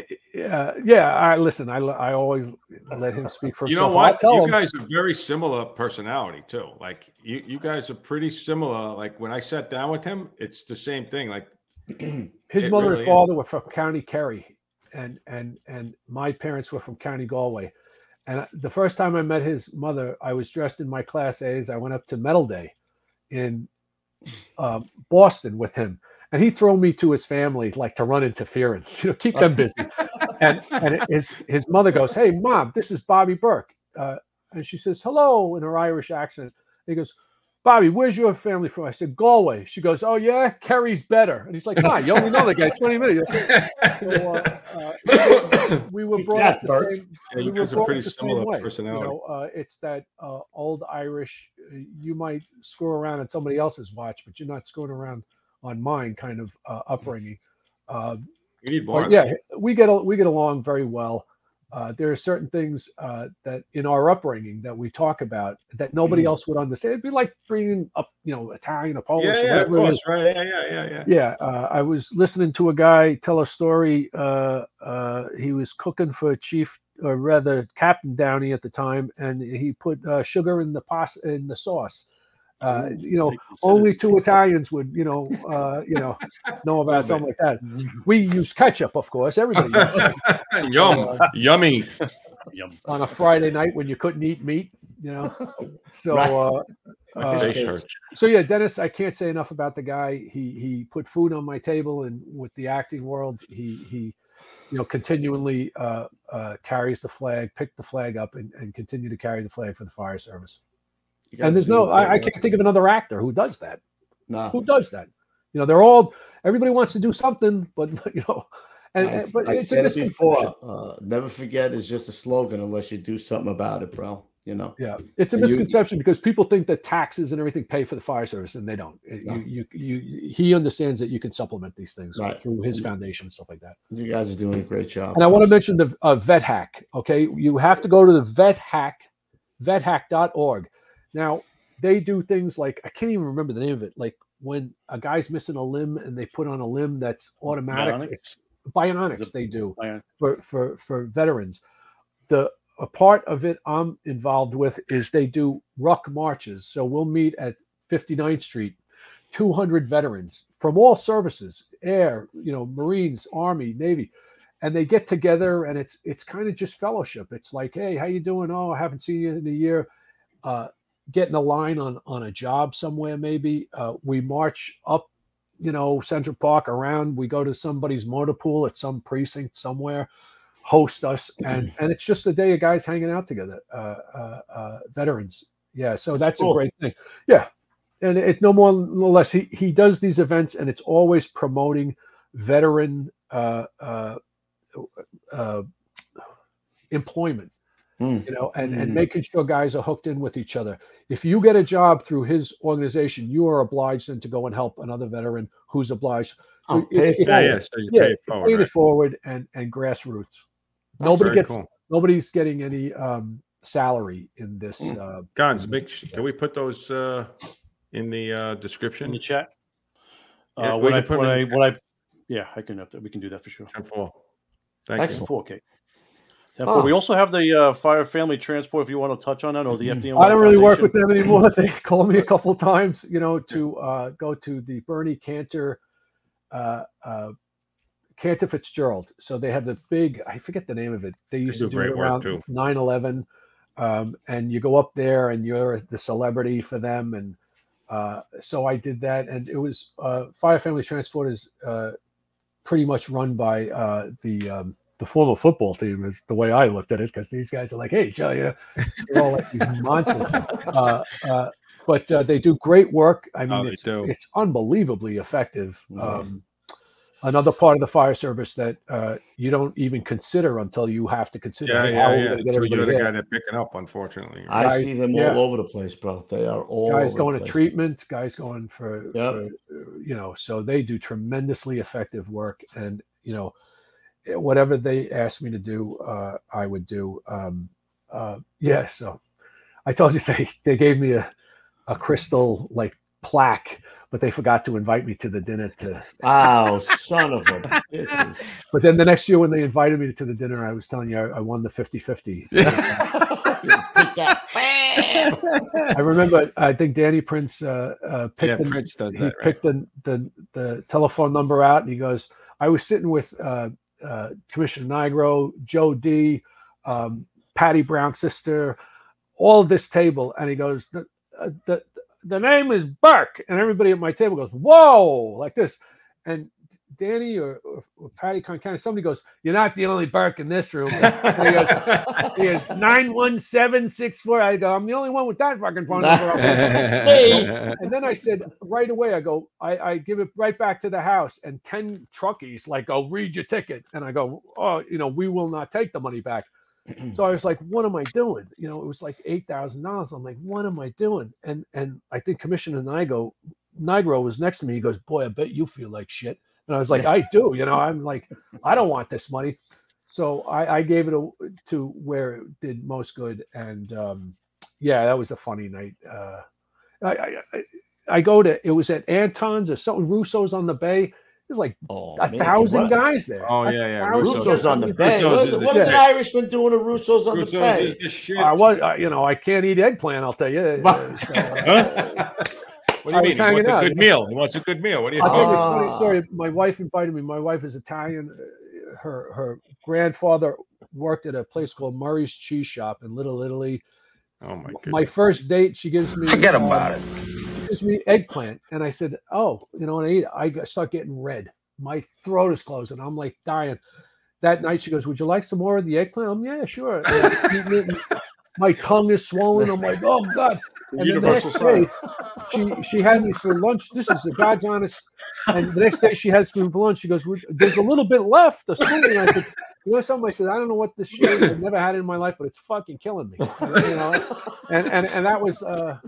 That was June of like May of 1980.